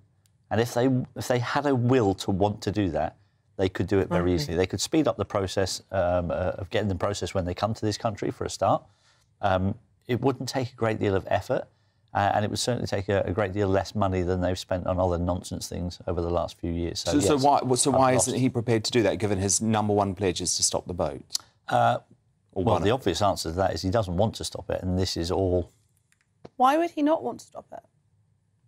Well, he's not showing that he wants to stop it. He doesn't he doesn't have the guts to do what it takes, which is to go and say, Europe, get out of our lives. Because let's be honest about that. That would upset the globalists, wouldn't it? That would that would upset the people who Sunak needs to be in with. Why would it upset the globalists? Because we'd have to leave the ECHR. Why would and we'd actually have to say that we want to set our own rules, we want to have our own borders, we're not going to listen to you. Wasn't that what Brexit was about? Well, it was, and Sunak voted for Brexit, so why the hell he's not doing it, I don't know. But unfortunately, he is a globalist, isn't he? If he has a problem and he says he's going to do something about it and then does nothing about it, then the only reason he's doing that is because he didn't want to do anything about it in the first place. I don't know, but I sort of assume it's because it's more complicated to fix than it necessarily seems to be, because if he could fix this problem, it would be a vote winner, and he likes winning votes. So to me, if he could, he would. When you say it's more difficult to fix, surely we're actually, not just are we not fixing it, we're actually facilitating them coming here. We're giving them a little toe in, you know, come and stay with us. Fine, we'll get our boats in and we'll actually escort you in and we'll sort you out. They're not doing anything to try to stop it. Need grand gestures. There's only a year out to the next election. At this rate, there'll be about 130 Tory MPs left. And unless he goes out and says, right, comes out and says, I am getting out of the European... But he has to do that now. He has to do it now, Dan. He has to do it now, because otherwise there's zero chance. It's my belief that it doesn't really matter who wins the next election. How can you say that? I'll tell you how I can say that, because the two main parties are two cheeks of the same backside. They are at the moment. They are, and they've shown that to be the last 3 years. Well, let's let's all agree to have Keir then. No, thank you. We'll all be happy. No, thank you. Now, an obese Canadian influencer has launched a petition demanding airlines give overweight flyers as many free seats as they need to travel comfortably. So in her petition, which currently stands at just over 6,500 signatures, this is Jaylene Cheney, a self-styled travel and lifestyle creator, and she writes, "My partner and I have unfortunately experienced discrimination and discomfort while flying, and therefore all plus-size passengers should be provided with an extra free seat or even 2 or 3 seats, depending on their size, to accommodate their needs and ensure their comfort during the flight." Now, here she is promoting the cause in a post on her social media. People ask me if I purchase seats when flying. They say it's not fair to the person who has to sit next to me if I don't. When I tell them I do, they say I'm selfish for taking a seat from another. The fact of the matter is that people can't stand to see fat people happy. So why should we care what they think? Cheney does admit that the price that we'd have to pay for tickets would go up if she were to get her way, which is something that many non-overweight passengers probably don't want, because she wants them to foot the bill. Amanda Patel, being the humanitarian that you are, I presume that you're behind Jaylene Cheney's plan. You think this is a nice thing? Nice idea? Can I say that I am not a fattest? I respect anybody's right to be as fat as they want to be. Yeah. And if that's their lifestyle, if that's their... Well, shouldn't the airline just give them the 2 or 3 seats? No, you didn't let me finish my sentence, OK? And I think if you've got an arse the size of 2 seats, you should pay for 2 seats. And I actually think that what we should be doing is, instead of, you know, when you go on a short-haul flight and they weigh your luggage, I think they should weigh human beings. Why shouldn't they? Matt? And they should be paying twice as much. Matt, what do you make of that? You're a slim guy. I wouldn't want to be paying extra. We are normal-sized people. Yeah, but what about the top rugby players? What the top rugby players who have massive BMIs, huge weight, you know? To be fair, lots of them do buy 2 seats. I think, so for instance, I travel with a small child now, I will buy 2 seats, because otherwause it's me and a toddler trying to get on you, and she needs a seat of her own. So I think realistically... So you don't want to give Jaylene 2 seats? I think... For free? I feel sad for Jaylin, but I think she's put herself in a position where she's going to be horribly bullied, and I think it was probably the stupidest video anyone's ever made. Why has she put herself in the firing line? She's not being bullied. I think she hasn't thought that through properly. She hasn't, and but the issue is the world hates fat people. It's They one of the don't. things they do. We don't. Do you know anybody in this world who would like to be 2 stone fatter than they are? No, but that doesn't mean you hate them. No one wants that. to Does not mean you hate them. People are, but there's a simple thing. People are mean I about got this coming back on holiday from Easter with your favourite bloody panellist, Carol Malone. Everyone's favourite. The people's princess, Carol. We're coming back from her place. I was with Andrew Pierce, and that sounds like a party. And there was this woman who got on the plane, on the train, and we were in first class. Only 15 quid each to get on first class. She had to pull up the aisle between the seats to fit her humongous bottom on it. And then this young Vietnamese family came on. I found out because I chatted to them. And they had to squeeze into 2 seats, the 3 of them, while this person, you know... So what, you're saying she should have to pay extra? That's what she should have to pay extra. But then I say the argument made on TikTok... She should have to pay quadruple. What is the defence? But the defence on TikTok is, would you really, if your friend was a size 38 and they couldn't go home to see their family for Christmas because they couldn't afford 2 plane seats, would you really say that they shouldn't deserve to go on a diet, that's what I'd say. You can't get from a 38 to a 14. She's going on a holiday to stuff her face with more food to make her... Amanda Platel has spoken. Sorry. Matt Letizia, Rebecca Reed. Do stand by, because coming up, in a chilling repeat of the phone notifications sent out during COVID, remember them? The government's now trialling a disturbing emergency alert this Sunday. But just how concerned should we be about this Orwellian move? My superstar panel will return to debate that soon. But next, as the SNP treasurer Colin Beattie is arrested and questioned by police over the party's finances, is the Scottish separatist cause on the brink of collapse? I'm going to investigate with some of the sharpest minds north of the border, the Alba Party's Christopher McCallany, the Scottish Daily Mail's Michael Blackley and the former Tory MP Ross Thompson. They're all live straight after the break.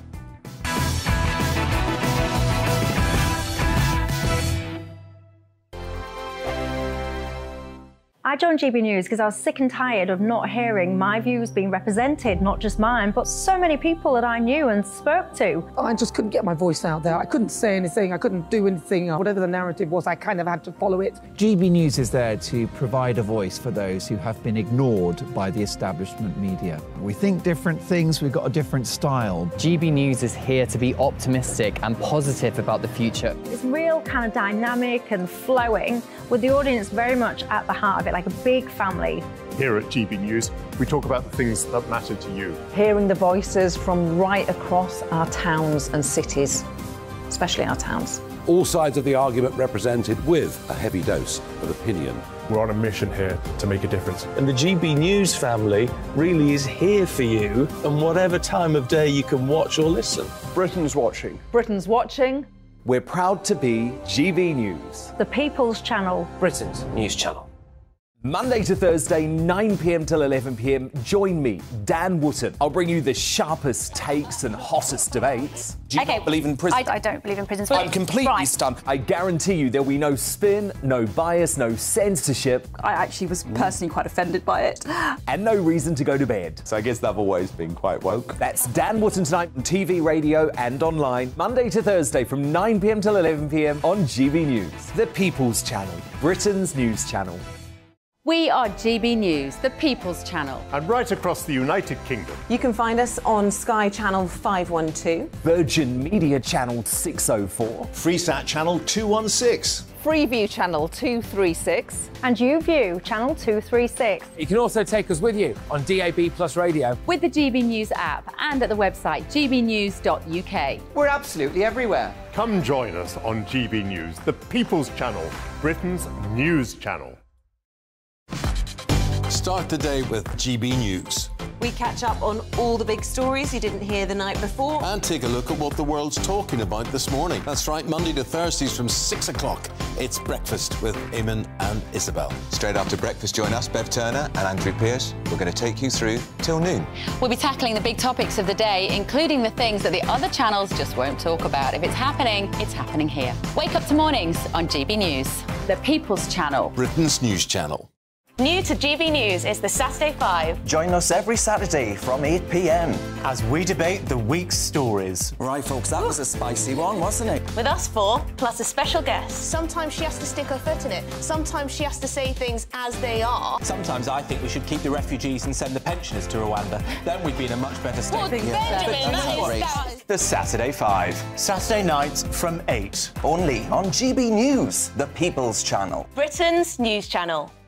I'm Mark White. As GB News Home and Security Editor, I cover those key issues that are so important to you. Our authorities, our communities doing all they can to combat violent crime. With the public services under unbearable strain, why are we still failing to control our borders? Defence, the first priority of any government, has been continually hollowed out.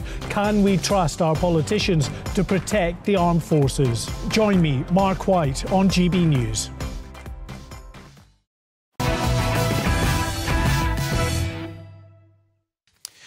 Welcome back. Tom Bower on the way. But first, Operation Branch Form, the investigation into the SNP's finances, took another dramatic turn as the party's treasurer, Colin Beattie, was arrested this morning. The 71-year-old has been the SNP's national treasurer between 2004 and 2020, and then again from 2021. Tonight, Police Scotland said Beattie had been arrested without charge but pending further investigation. It follows the leaked video of Sturgeon released by the Scottish Mail at the weekend, where she sternly denied that there were any financial instabilities to the party's National Executive Committee. Watch. Be very careful, all of us, about suggestions that there are problems with the party's finances, because we depend on donors to donate. If there are leaks, as with everything else, that gets more difficult to do. So everybody has to be very clear about that. Now, in what is perhaps the worst political hospital pass ever, Humza Useless has spent the opening weeks of his premiership trying to put the fires out across the SNP. Last night, the Daily Telegraph reported that Sturgeon's arch loyalists, of which Youssef is one, are beginning to turn against her. So with the SNP suffering this devastating fall from grace, is Scottish separatism now dead in the water? And what on earth is going to happen to scheming Sturgeon? Well, look, I'm joined now by General Secretary of the Albert Party, Christopher McKennelly. That is, of course, Alex Salmond's party. He's live from Westminster, alongside the former Tory MP for Aberdeen South, Ross Thompson, and the Scottish Daily Mail's political editor, Michael Blackley. Michael, look, I want to start with you because you're one of the journalists who has been keeping across this story when a lot of the MSM in Scotland just pretended it wasn't happening. What are you hearing about Sturgeon? Do you think there's a chance that she is actually going to resign now rather than face suspension from the SNP? Well, it's the question on everybody's lips at the moment, because there's been so much happening on this issue in recent days, and the arrest today of the SNP's treasurer, Colin Beattie, really raised more questions about, is Nicola Sturgeon going to face questions on this issue? There were 3 individuals that signed off the SNP's accounts. 2 of these 3 individuals have faced arrest and questioning under caution by police. Nicola Sturgeon is the only one that hasn't so far. So I think the big issue is she going to face that questioning from police? And if she does, I think there will be some calls for her to step aside while that investigation happens. Whether she's going to do that or not, I'm not sure.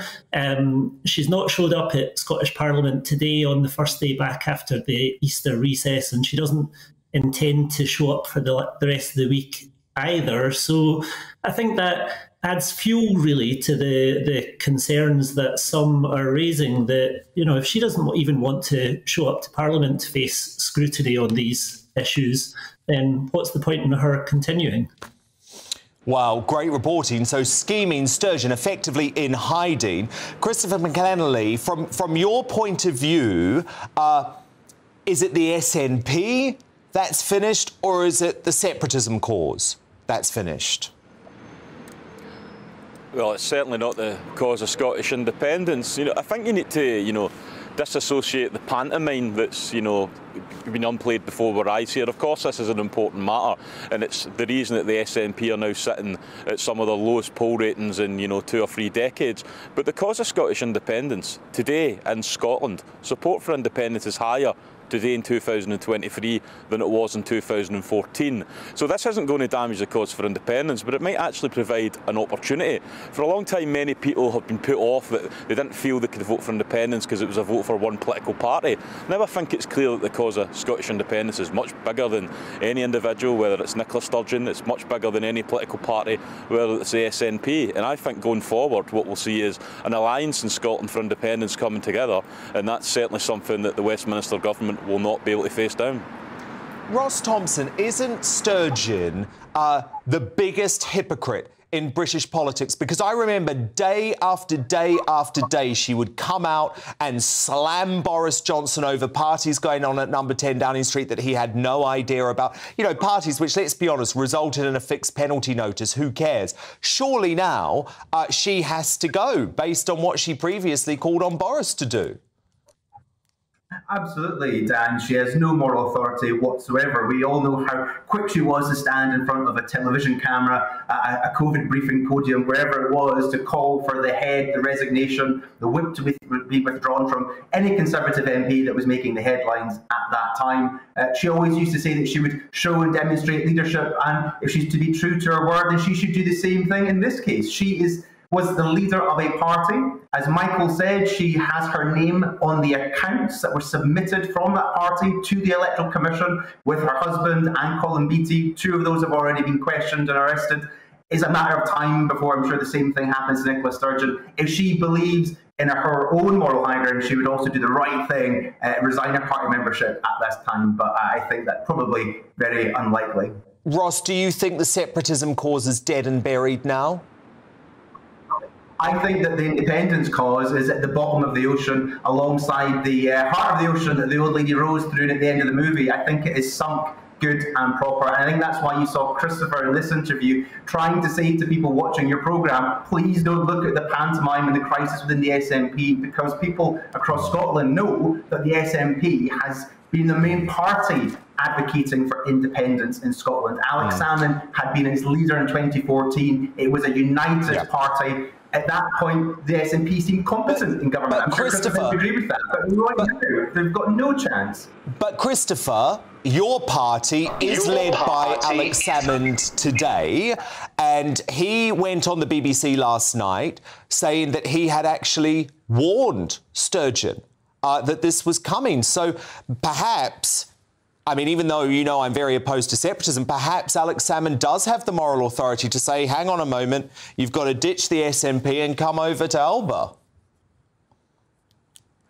Well, I think actually what he was saying was that in 2014 he warned Nicola Sturgeon and Peter Murrell that it wasn't a good idea for an organisation to have a leader of a party and that their husband was the chief executive. Yes, and, I think he's been proven right on that. But you're right to say, going forward, the SNP have failed the Scottish independence movement, and they're now the main force that's holding back Scottish independence. So the job of Alba now is to show people in Scotland that we can be that home for the Scottish independence movement going forward. But, as important as this is to, many people within the political bubble, the reality is in Scotland, people are most concerned now that we live in an energy-rich nation, but people are having to wear their coats in their house. The case for Scottish independence has never been stronger. It's higher now than it was in 2014. It doesn't matter if, Tories can use Titanic references all they want, but, I think Westminster's been rearranging the deck chairs here for long enough, and I think people in Scotland are all too sick of that. Appreciate that. Look, Michael Blackley, just want a final word with you. You're obviously political editor of the Scottish Daily Mail. What are you hearing about where this police investigation goes? Are you expecting there to be further arrests? Well, we can't know for certain if there's going to be further arrests, but certainly we've seen a couple of people being questioned, being arrested, questioned under caution, and then released pending further investigation. And I think that's an important point on it. The police always say pending further investigation. So we don't know exactly where they're going to go with the investigation. But it sounds like it's not over yet. No, indeed. Fascinating stuff. No doubt there's a lot more to rumble on. OK, thank you to all three of you. Very quick legal note here. The allegations surrounding the SNP's finances denied by all the parties involved. The investigation is ongoing. No charges have been brought. So thank you to Christopher McKennelly from the Alba Party, Ross Thompson representing the Scottish Tories, and the Scottish Daily Mail's political editor Michael Blackley. Now, coming up in Uncancelled, King Charles has raised eyebrows by including a portrait with Harry and Meghan in the coronation souvenir programme, but should he have shown some tough love to the pair after their awful behaviour? Tom Bauer joins me live in the studio with forensic royal analysis shortly.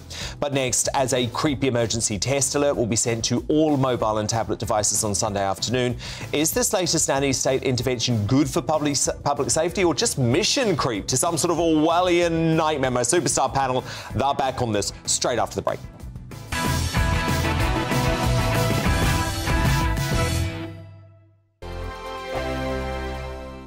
I joined GB News because I was sick and tired of not hearing my views being represented, not just mine, but so many people that I knew and spoke to. I just couldn't get my voice out there. I couldn't say anything. I couldn't do anything. Whatever the narrative was, I kind of had to follow it. GB News is there to provide a voice for those who have been ignored by the establishment media. We think different things, we've got a different style. GB News is here to be optimistic and positive about the future. It's real kind of dynamic and flowing, with the audience very much at the heart of it, like a big family.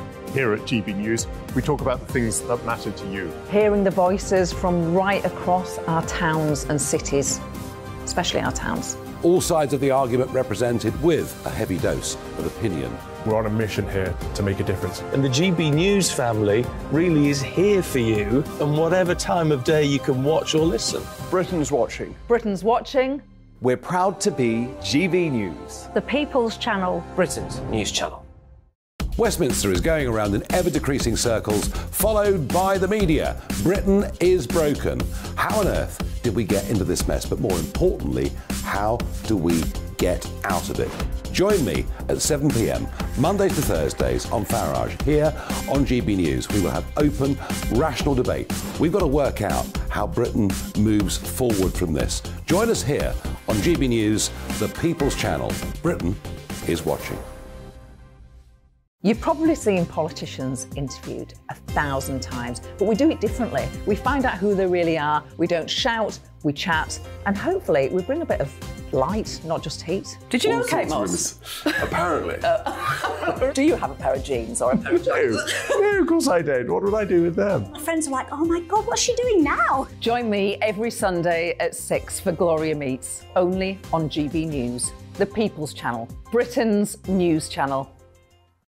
I'm Jacob Rees-Mogg, the Member of Parliament for North East Somerset and a former government minister. For years, I've walked the corridors of power in both Westminster and the City of London. We need to have the arguments, the discussions on how we make it better. Crop failures, famine, war, suffering on a scale completely unimaginable. We are putting the cart before the horse. As Charles I said at the scaffold, he was the true defender of liberty. Yeah, I've completely derailed the conversation. Join me Monday to Thursday at 8 p.m. on GB News, Britain's news channel. I'm Mark White. As GB News Home and Security Editor, I cover those key issues that are so important to you. Our authorities, our communities doing all they can to combat violent crime. With the public services under unbearable strain, why are we still failing to control our borders? Defence, the first priority of any government, has been continually hollowed out. Can we trust our politicians to protect the armed forces? Join me, Mark White, on GB News.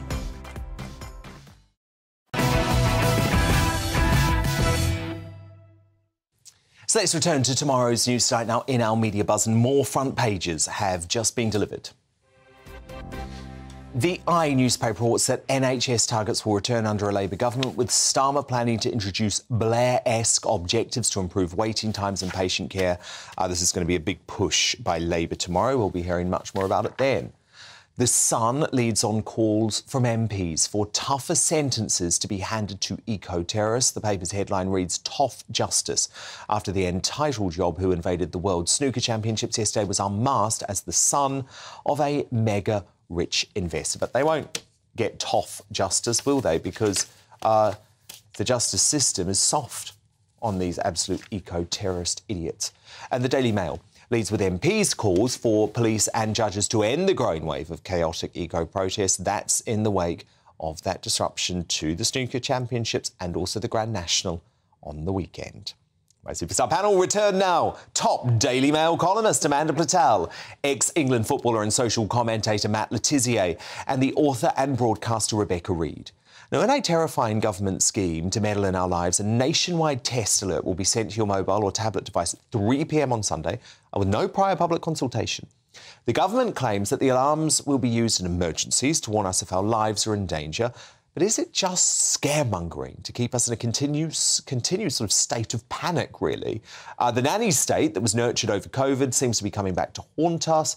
And once they're in our phones, let me tell you, you'll never get them out. This is what the creepy alarm is going to look like.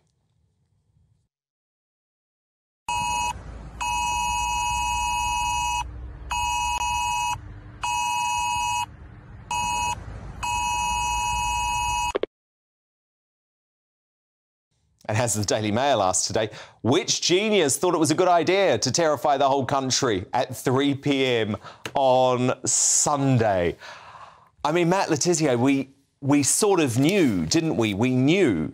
And this is one of the reasons why we fought so hard against the government over COVID, because once they see that the public are accepting of these sort of Orwellian controls in our lives, they go for it, and they're going for it. They certainly are going for it, and I think we all realised that this was going to be the next step. They will keep going until enough of us push back against it, and I think it's criminal that this government is infantilising its population to the extent that they are, and quite frankly, I'm sick of them.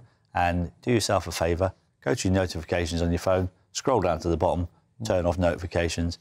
You won't get those stupid alerts. Yeah, because actually what Matt says is really true, Amanda. This is creeping into every part of our life now. All you have to do is be on a train and you hear alerts to young mothers saying, keep hold of your pram. You know, the other day at the station next to our studio at Paddington Station, it said, please don't run up the stairs. That was literally painted on every single stair. Why aren't you allowed to run up the stairs? Well, exactly. And also, it's just like... The pram one is also passive-aggressive, because they when they see you with the pram and they judge that I look like the kind of person who'd leave my pram, which I would, and they play it when I go and sit down. I'm like, she's fine. Yeah. But the point is, as a country, we used to be so opposed to the nanny state. That's where we were different to countries like Australia. What's happened to us? But what happened to us, Dan, was COVID. Yeah. And during the period of COVID, we subjugated ourselves to the state's control. You know, we had people Not paying... everyone did. No. You were bloody heroic, and you damn well paid for it as a result for speaking up. Yeah. But, you know, we basically had the state paying for people not to work. So we've now got a culture of people who don't want to work and still think the state should... Or if they do work, they want to stay at home. They want to stay at home and work half the time they would normally do. You know, the whole thing was recalibrated during COVID, and it's time we took it back. And there's no way... I mean, there is a little guide in which, Matt, I have to say, you just perfectly said, this is the guide on how you turn that thing off. We do not have to be slaves to the government. And I would say, I think that George Orwell would have had a hard time writing a terrifying novel about something that you could get rid of by turning your phone off. Yeah, but lots of people don't know how to do that. People now turn their phones off. You just press the big off button down until it turns off. No, it doesn't work like that. It's much more complicated. They should not have access into our... No, they shouldn't be able to get into our phones anyway. And also, Rebecca, Rebecca, do you know they also can use our phones to track our movements? Yeah, then don't have a phone if you don't like it. Don't have Oh, come on. No, I should be able to have a phone without the government tracking my movements. I don't have my location services switched on because it drains my battery and I need my battery. They can track you anyway. Not without your location services on. They literally can't. Joking. Yeah, I don't have any of those things. Beatles if you don't have Alexa. I don't have an Alexa. I don't have any of those things. Also, if they want my data, have it. It's so boring. It's just me messaging people being like, are you angry with me? Like, they have my data. It's not important. I know, but to me, this is mission creep. That's what this is really about. It is completely that. Yeah. But also, wouldn't it be useful if there's a terror attack? Yeah, but that's not what they're going to use it for, is it? And if they've got a warning of a terrorist attack, you know, it's going to happen in one place, like it did with the tube or with the buses. What are we all supposed to do? But I think this is testing whether they can do it by location. What, to warn us all to leave our houses? Yeah. Or what? If it is a nuclear thing, I would prefer not to know. I would like to go out in the first strike and not be warned. It's another test of compliance, is what it is. They want to see how many people will comply. Indeed. That is exactly if enough of them do, they'll keep going and they'll keep going. This is what the furlough scheme was all about, to get you used to universal basic income. And now we what love we're seeing universal in Wales. basic income. That's a great idea. No, we don't, but that's a separate debate. Now, look, league leaders Arsenal threw away a 2-goal lead versus West Ham on Sunday, but it's their despicable performance off the pitch that has shocked fans. A young Arsenal supporter had the unforgettable experience of being team mascot for the match, with the club posting a video online of her meeting the players and the caption, "Making memories." But in the 2-minute-long clip, not one of the pampered and privileged football pros spoke to the girl, most not even having the decency to take out their headphones. Now, the girl's dad did come to the players' defence, saying there was only a small window to meet them and she enjoyed it very much. But I'd suggest that instead of Arsenal and the Premier League demanding woke gestures like taking the knee, perhaps a basic lesson in manners would be more constructive. Now, coming up, thank you, by the way, Rebecca Reid, Matt Letizia, Amanda Patel. I cannot forget about you. I cannot forget about you. Oh, I'm sorry. Oh, it is. It is. Where are your manners? Okay, that's why I didn't open this up to you. Now, coming up, Tory MP Andrew Britton has been one of a few lonely voices in Parliament sticking up for civil liberties amid the COVID circus, and he's not stopping yet. The freedom fighter now has his sights set on fighting new pandemic treaties by the World Health Organization, which he fears are authoritarian and corrupt. He's up for a gong in my Greatest Britain Union jacket, so I have a feeling I know who's going to nominate him. But next, in Uncancelled, has King Charles offered yet another olive branch to the Duke and Duchess of Delusion by including his photo with them in the official coronation souvenir programme, or should he have adopted Prince William's stone-cold silent treatment? Plus, is Meghan's jealousy of Kate and her unwillingness to play second fiddle the real reason behind her coronation snub? The best royal author of the business, Tom Bauer, he's back and live in the studio in just 2 minutes' time with his unmissable insight and analysis, so don't go anywhere.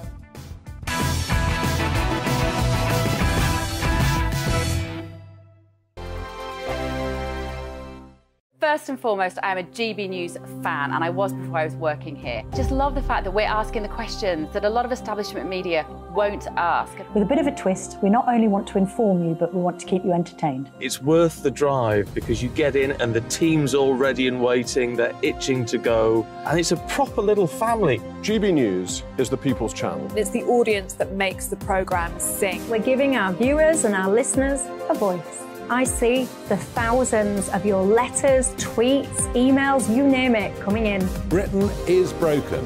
How on earth did we get into this mess? But more importantly, how do we get out of it? The establishment had their chance. Now we're here to represent you. It's time for something different. It's time for GB News. I'm very patriotic. I believe in Britain.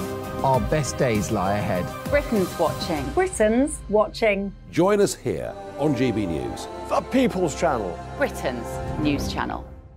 Monday to Thursday, 9 p.m. till 11 p.m. Join me, Dan Wootton. I'll bring you the sharpest takes and hottest debates. Do you not believe in prison? I don't believe in prisons. I'm completely stunned. I guarantee you there'll be no spin, no bias, no censorship. I actually was personally quite offended by it. And no reason to go to bed. So I guess they've always been quite woke. That's Dan Wootton tonight on TV, radio and online. Monday to Thursday from 9 p.m. till 11 p.m. on GB News. The People's Channel, Britain's news channel. I'm Simon Evans. Join me on GB News for Headliners at 11 p.m. What's the scoop? I'll be joined by two of the country's top comedians. That's right. As we take a look at tomorrow's newspapers tonight. We're going to get into trouble. If it's a big story, we'll be covering it. Spill some tea on him. There we go. But we'll also have some fun. I wouldn't stick up a bank. My father didn't love me. So anyway. Headliners every night from 11 on GB News, the People's Channel, Britain's news channel. It's time now for Uncancelled. And this is where Britain's top commentators speak out on controversial issues without the fear of the cancel culture sweeping the rest of the media. And in his latest olive branch, the troublesome couple, King Charles, has included a photo with Harry and Meghan in the official coronation souvenir programme. The rare family snap was taken months after the Sussexes' wedding in 2018 as part of the King's 70th birthday celebrations. The Prince of Wales, however, he's in no mood for reconciliation and continues to give short shrift to the Duke of Delusion. As I outlined in my new Mail Online column, William's silent treatment is not harsh. It is morally and strategically the best thing to defeat Harry and Meghan's ludicrous takedown of the British monarchy. Well, I'm joined now back in the studio. We've missed him, haven't we?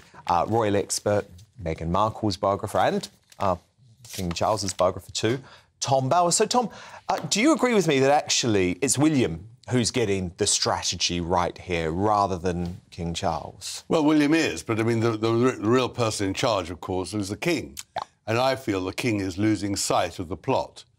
He is losing sight that the coronation is all about the glory of the monarchy and of Britain. And he's reducing it to the squabbles in his family. But worse than that, not just, you know, Meghan and Harry and Prince Andrew as well, and should Fergie be invited, but I think the promotion of Camilla is also distracting from the importance of the coronation of the King. And she doesn't even particularly want it, does she? And she doesn't. And really what you see with this constant promotion of Camilla and the photographs of them two is that the coronation seems to be about the marriage, not about the crowning of the King. And somehow in all this, it's what I always feared about Charles. He has lost sight of what actually this ceremony and what his reign is meant to embrace. He's not establishing himself as the key to a future era. He's now all just worried about whether people love Camilla and what will they think about Harry and the olive branch. I mean, this is just nonsense. Yeah. I actually totally agree about the Camilla point. Camilla doesn't care. You know, she wasn't fussy about this, but Charles is so desperate for their marriage to finally be properly accepted. But when it comes to this Harry and Meghan photo, I have to be honest, I'm quite offended by it. Like, Meghan doesn't deserve to be in the official brochure for the coronation. Look at everything she's said since the death of the late Queen. And my worry is that he keeps rewarding bad behaviour by the Sussexes. So they think, oh, if we keep on behaving badly, that's what gets us noticed, that's what gets us all of these things. Well, I think he is, on the one hand, he's being cowardly, and then he is constantly dithering, and because he just doesn't want to be disliked. And he doesn't realise that the only way actually to impose a reign, as opposed to having an argument or whatever he normally did as Prince of Wales, is you've got to be firm. And he's not firm. And that's why the coronation is still undecided. Key aspects, should there be this bishop, should this priest be there or not, or what should they say? He is actually performing exactly as I feared, self-indulgent, unable to fix his focus on what is necessary. And at the same time, we've also heard, you know, he's opening the doors to reparations. Reparations and all the rest of it. And he should, of course, have banned Harry completely from the coronation. That would have shown a total purpose. And he should say quite clearly that Prince Andrew has no role either. But instead, he's just pandering to his own insecurities. Can we talk a little bit about exactly why Meghan has decided not to come while Harry is? Now, some experts have claimed that Meghan didn't want to play second fiddle to Kate at the coronation. My belief is that she simply couldn't countenance the prospect of being booed by the British public. What are you hearing about why she didn't come? I think you've got to remember, in all our conversations over the last weeks and months, I never thought that they would come, and I was in a complete minority. What I hadn't actually anticipated is that he'd come alone for 24 hours, because that seemed to me inconceivable. So clearly, he suddenly realised that if he doesn't come, he puts himself so completely in isolation, in the freezer, that he had to make an appearance. Her presence, I thought, was never likely, because she doesn't want to be in Britain. She doesn't want to be part of the royal family. She's a Californian. She doesn't want to curtsy to the Queen. She doesn't want to curtsy to Kate or Sophie. I think that was very important. And then, of course, they did not guarantee her a spotlight in the front row, and she didn't want to play second fiddle again, gazing out of a window. So I think altogether, for her, it was, unless she was going to be prominent, she wasn't going to take the part. She's milked the royal family for everything they can give her. She's got global recognition, which she didn't have before. I'm going to tell you something else, though, Dan. I thought the poll last weekend was pretty indicative that a large number of young people think they should be there. They like Meghan. The diverse community like Meghan.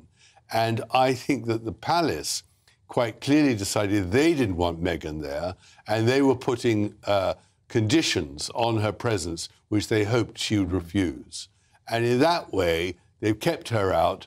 Harry is there. After all, he's fifth in line in succession. So to some extent, he should be there, and he doesn't want to be totally excluded. But they'll freeze him out, hopefully. But Meghan is such a poisonous, vile person for Britain. The one thing she realises that the crowds, who are clearly monarchists on the streets, wouldn't give her the welcome that she thinks she deserves. Yeah, because she's haunted by the Queen's Diamond Jubilee. She was shunned by the family at that event at St Paul's Cathedral. They didn't want anything to do with her. Even members of the family that had formerly been quite welcoming, like Zara and Mike Tindall, they wanted nothing to do with the two of them. There was boos on the way up, and then the boos got louder when they walked down the stairs. And I think Meghan really couldn't handle the prospect of being booed. And I think she would have been booed. I think the boos would have been loud. And I think Harry used the court case against Associated Newspapers as a little test case, because no crowds turned up on the second or the third day to boo him on his own. I think there's all that, but what is terrible is that we're discussing why is Meghan not here, and that is Charles's fault completely, and she's wormed her way into his consciousness. And Meghan should have just been no invite, right? Exactly. But that's why I don't think they should be in the coronation brochure. Absolutely. Either. They're not part of the royal family. Exactly. And they don't want to be. Exactly. They don't want to be part of it. And he is just foolish, the king. And I fear that his reign is going to suffer from that indecision and that desperate plea to be liked. OK, so look, preparations well underway now for the coronation. I think we're actually going to look at some footage of rehearsals which were taking place last night along the procession route. But, Tom, this is quite remarkable. Only 3 weeks to go. There doesn't seem to be the same sense of excitement building that there was ahead of the Diamond Jubilee. Sorry, the Platinum Jubilee last year. No, I think that's a great tragedy. I think that's the portent of something which is going to be rather unfortunate, because people are not excited, because they don't want to know about his marriage to Camilla. They don't want to know about Meghan. They want to know the glory of the monarchy. And that is exactly what he's undermining, because he can't decide whether it should be a fully traditional coronation, whether there should be lots of pageantry and all the rest of it. He's restricted the length of the procession. He just is insecure about how he should demonstrate his authority. And that is part of the reason why there's this lack of enthusiasm. And I blame his advisors and him for that. OK. Tom Bauer, tough words. Very good to have you back, Tom. Thank you so much. But it's time now to reveal today's greatest Britain and Union jackass. My superstar panel return, Amanda Patel. Who are you nominating as your GB tonight? Well, Dan, I'm going to do Kemi Badenoch, because she's the minister who's forcing through the Equalities Bill that no person with a penis will be allowed into safe spaces for women. Full stop. Good on her. Yep, good choice, I think. Matt Letizia, who's your nominee? I've gone for Andrew Bridgen for being one of the few MPs to speak out about the pandemic. And yesterday he spoke out against the pandemic treaties. He's raised objections to signing up to treaties that would empower the WHO's Director General, Dr. Tedros, who himself was a member of a terrorist organisation back in the 80s, but the media don't seem to mention that very much, stop him imposing sweeping, legally binding directives on member states that are going to override our UK sovereignty. Yeah, very important, this whole World Health Organization treaty. Rebecca Reid, your nominee? I've gone for the Just Stop Oil protesters, partially because... As your greatest Britain? Yeah, no, partially because I know it'll make you cross. And partially... Why do you want to make me cross just before 11 o'clock at night? Partially because I think it was sort of almost an interesting piece of performance art. And I really... While I'm not really sure how it... Rebecca, do you not understand? That was a professional snooker competition. Yeah, because... this means something to these people. It means something to the people in the audience. This is when I, unfortunately, Rebecca Reid, just start to think that you're an anarchist. A little bit, sometimes. I think it was an interesting piece of performance art, and I think that it's nice... It's not performance art. It's ruining people's lives. It's ruining people's businesses. It's ruining people's experiences. It's a game. It's a game you play a bit drunk in the pub. It's not ruining anyone's lives. It's better than when they glue themselves to things. Who the hell are you to say that it's not a proper game? But come on, it's not ruined. Whose life was ruined by that experience? I respect that they care so much and they're standing up for what they believe in. Oh, they're absolute idiots. Well, sorry, I'm going to go with Amanda Patel. What? I'm shocked. Shocked there.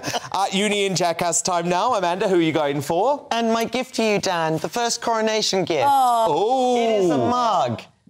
It cost me £2, and that's about all I think the coronation's worth, OK? They look like a couple of gnomes or a couple of hobbits. So anyway, I'm confused. Who's your actual Union Jack hat? It is Prince Charles, because he's... Oh, King Charles! King Charles, because he's so damn woke that he's produced a vegetarian quiche, which is bloody French with dish. Broad beans in and no ham. But Dan, it gets worse. Hear me out. OK, the quiche originally came from Germany. Did you know that? Like the royal family? It was, yeah, exactly. Exactly. So the thing is, it came from a place called Lothingerung, and then the French took it over and renamed it Lorraine, and then they called the quiche that the Germans invented quiche Lorraine. So all he's doing is sucking up to the Europeans. I'm following you. Matt Le Tissier, your nominee. Curse you. My nomination is the Arsenal players for how they treated that young girl. She was in awe of them, and they didn't even say hi. Instead, they just walked past with their headphones in, and I think a little bit of humility is in order here. And sometimes you need to understand that these people worship the ground you walk on, and to give them a couple of seconds in your time. No, couldn't agree more on that. Rebecca Reid, your nominee? I mean, I can't compete with the quiche rant, but Rishi Sunak, because the Parliament watchdogs opened an investigation into his links to a childcare firm, which his wife is an investor. Just keep it clean, guys. Well, look, I'm going to go with the Arsenal players. Matt Le Tissier, Amanda Patel, Rebecca Reid, thank you so much. Oh, this made me so mad. Not as mad as Rebecca Reid choosing Just Stop Oil to be the greatest Britain, though. I'm back tomorrow at 9 p.m. Headliners is next. Good night. Sorry.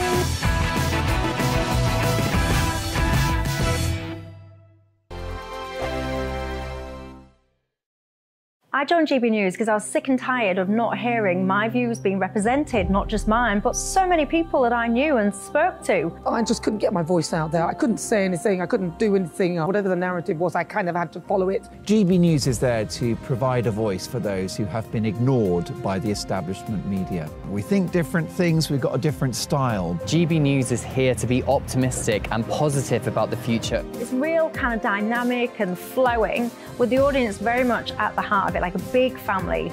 Here at GB News, we talk about the things that matter to you. Hearing the voices from right across our towns and cities, especially our towns. All sides of the argument represented with a heavy dose of opinion. We're on a mission here to make a difference. And the GB News family really is here for you, and whatever time of day you can watch or listen. Britain's watching. Britain's watching. We're proud to be GB News. The People's Channel. Britain's news channel.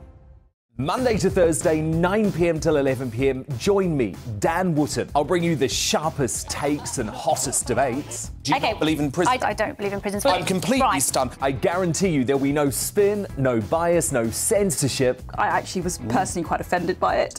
And no reason to go to bed. So I guess they've always been quite woke. That's Dan Wootton tonight on TV, radio and online. Monday to Thursday from 9 p.m. till 11 p.m. on GB News. The People's Channel, Britain's news channel. We are GB News, the People's Channel. And right across the United Kingdom. You can find us on Sky Channel 512. Virgin Media Channel 604. Freesat Channel 216. Freeview Channel 236. And YouView Channel 236.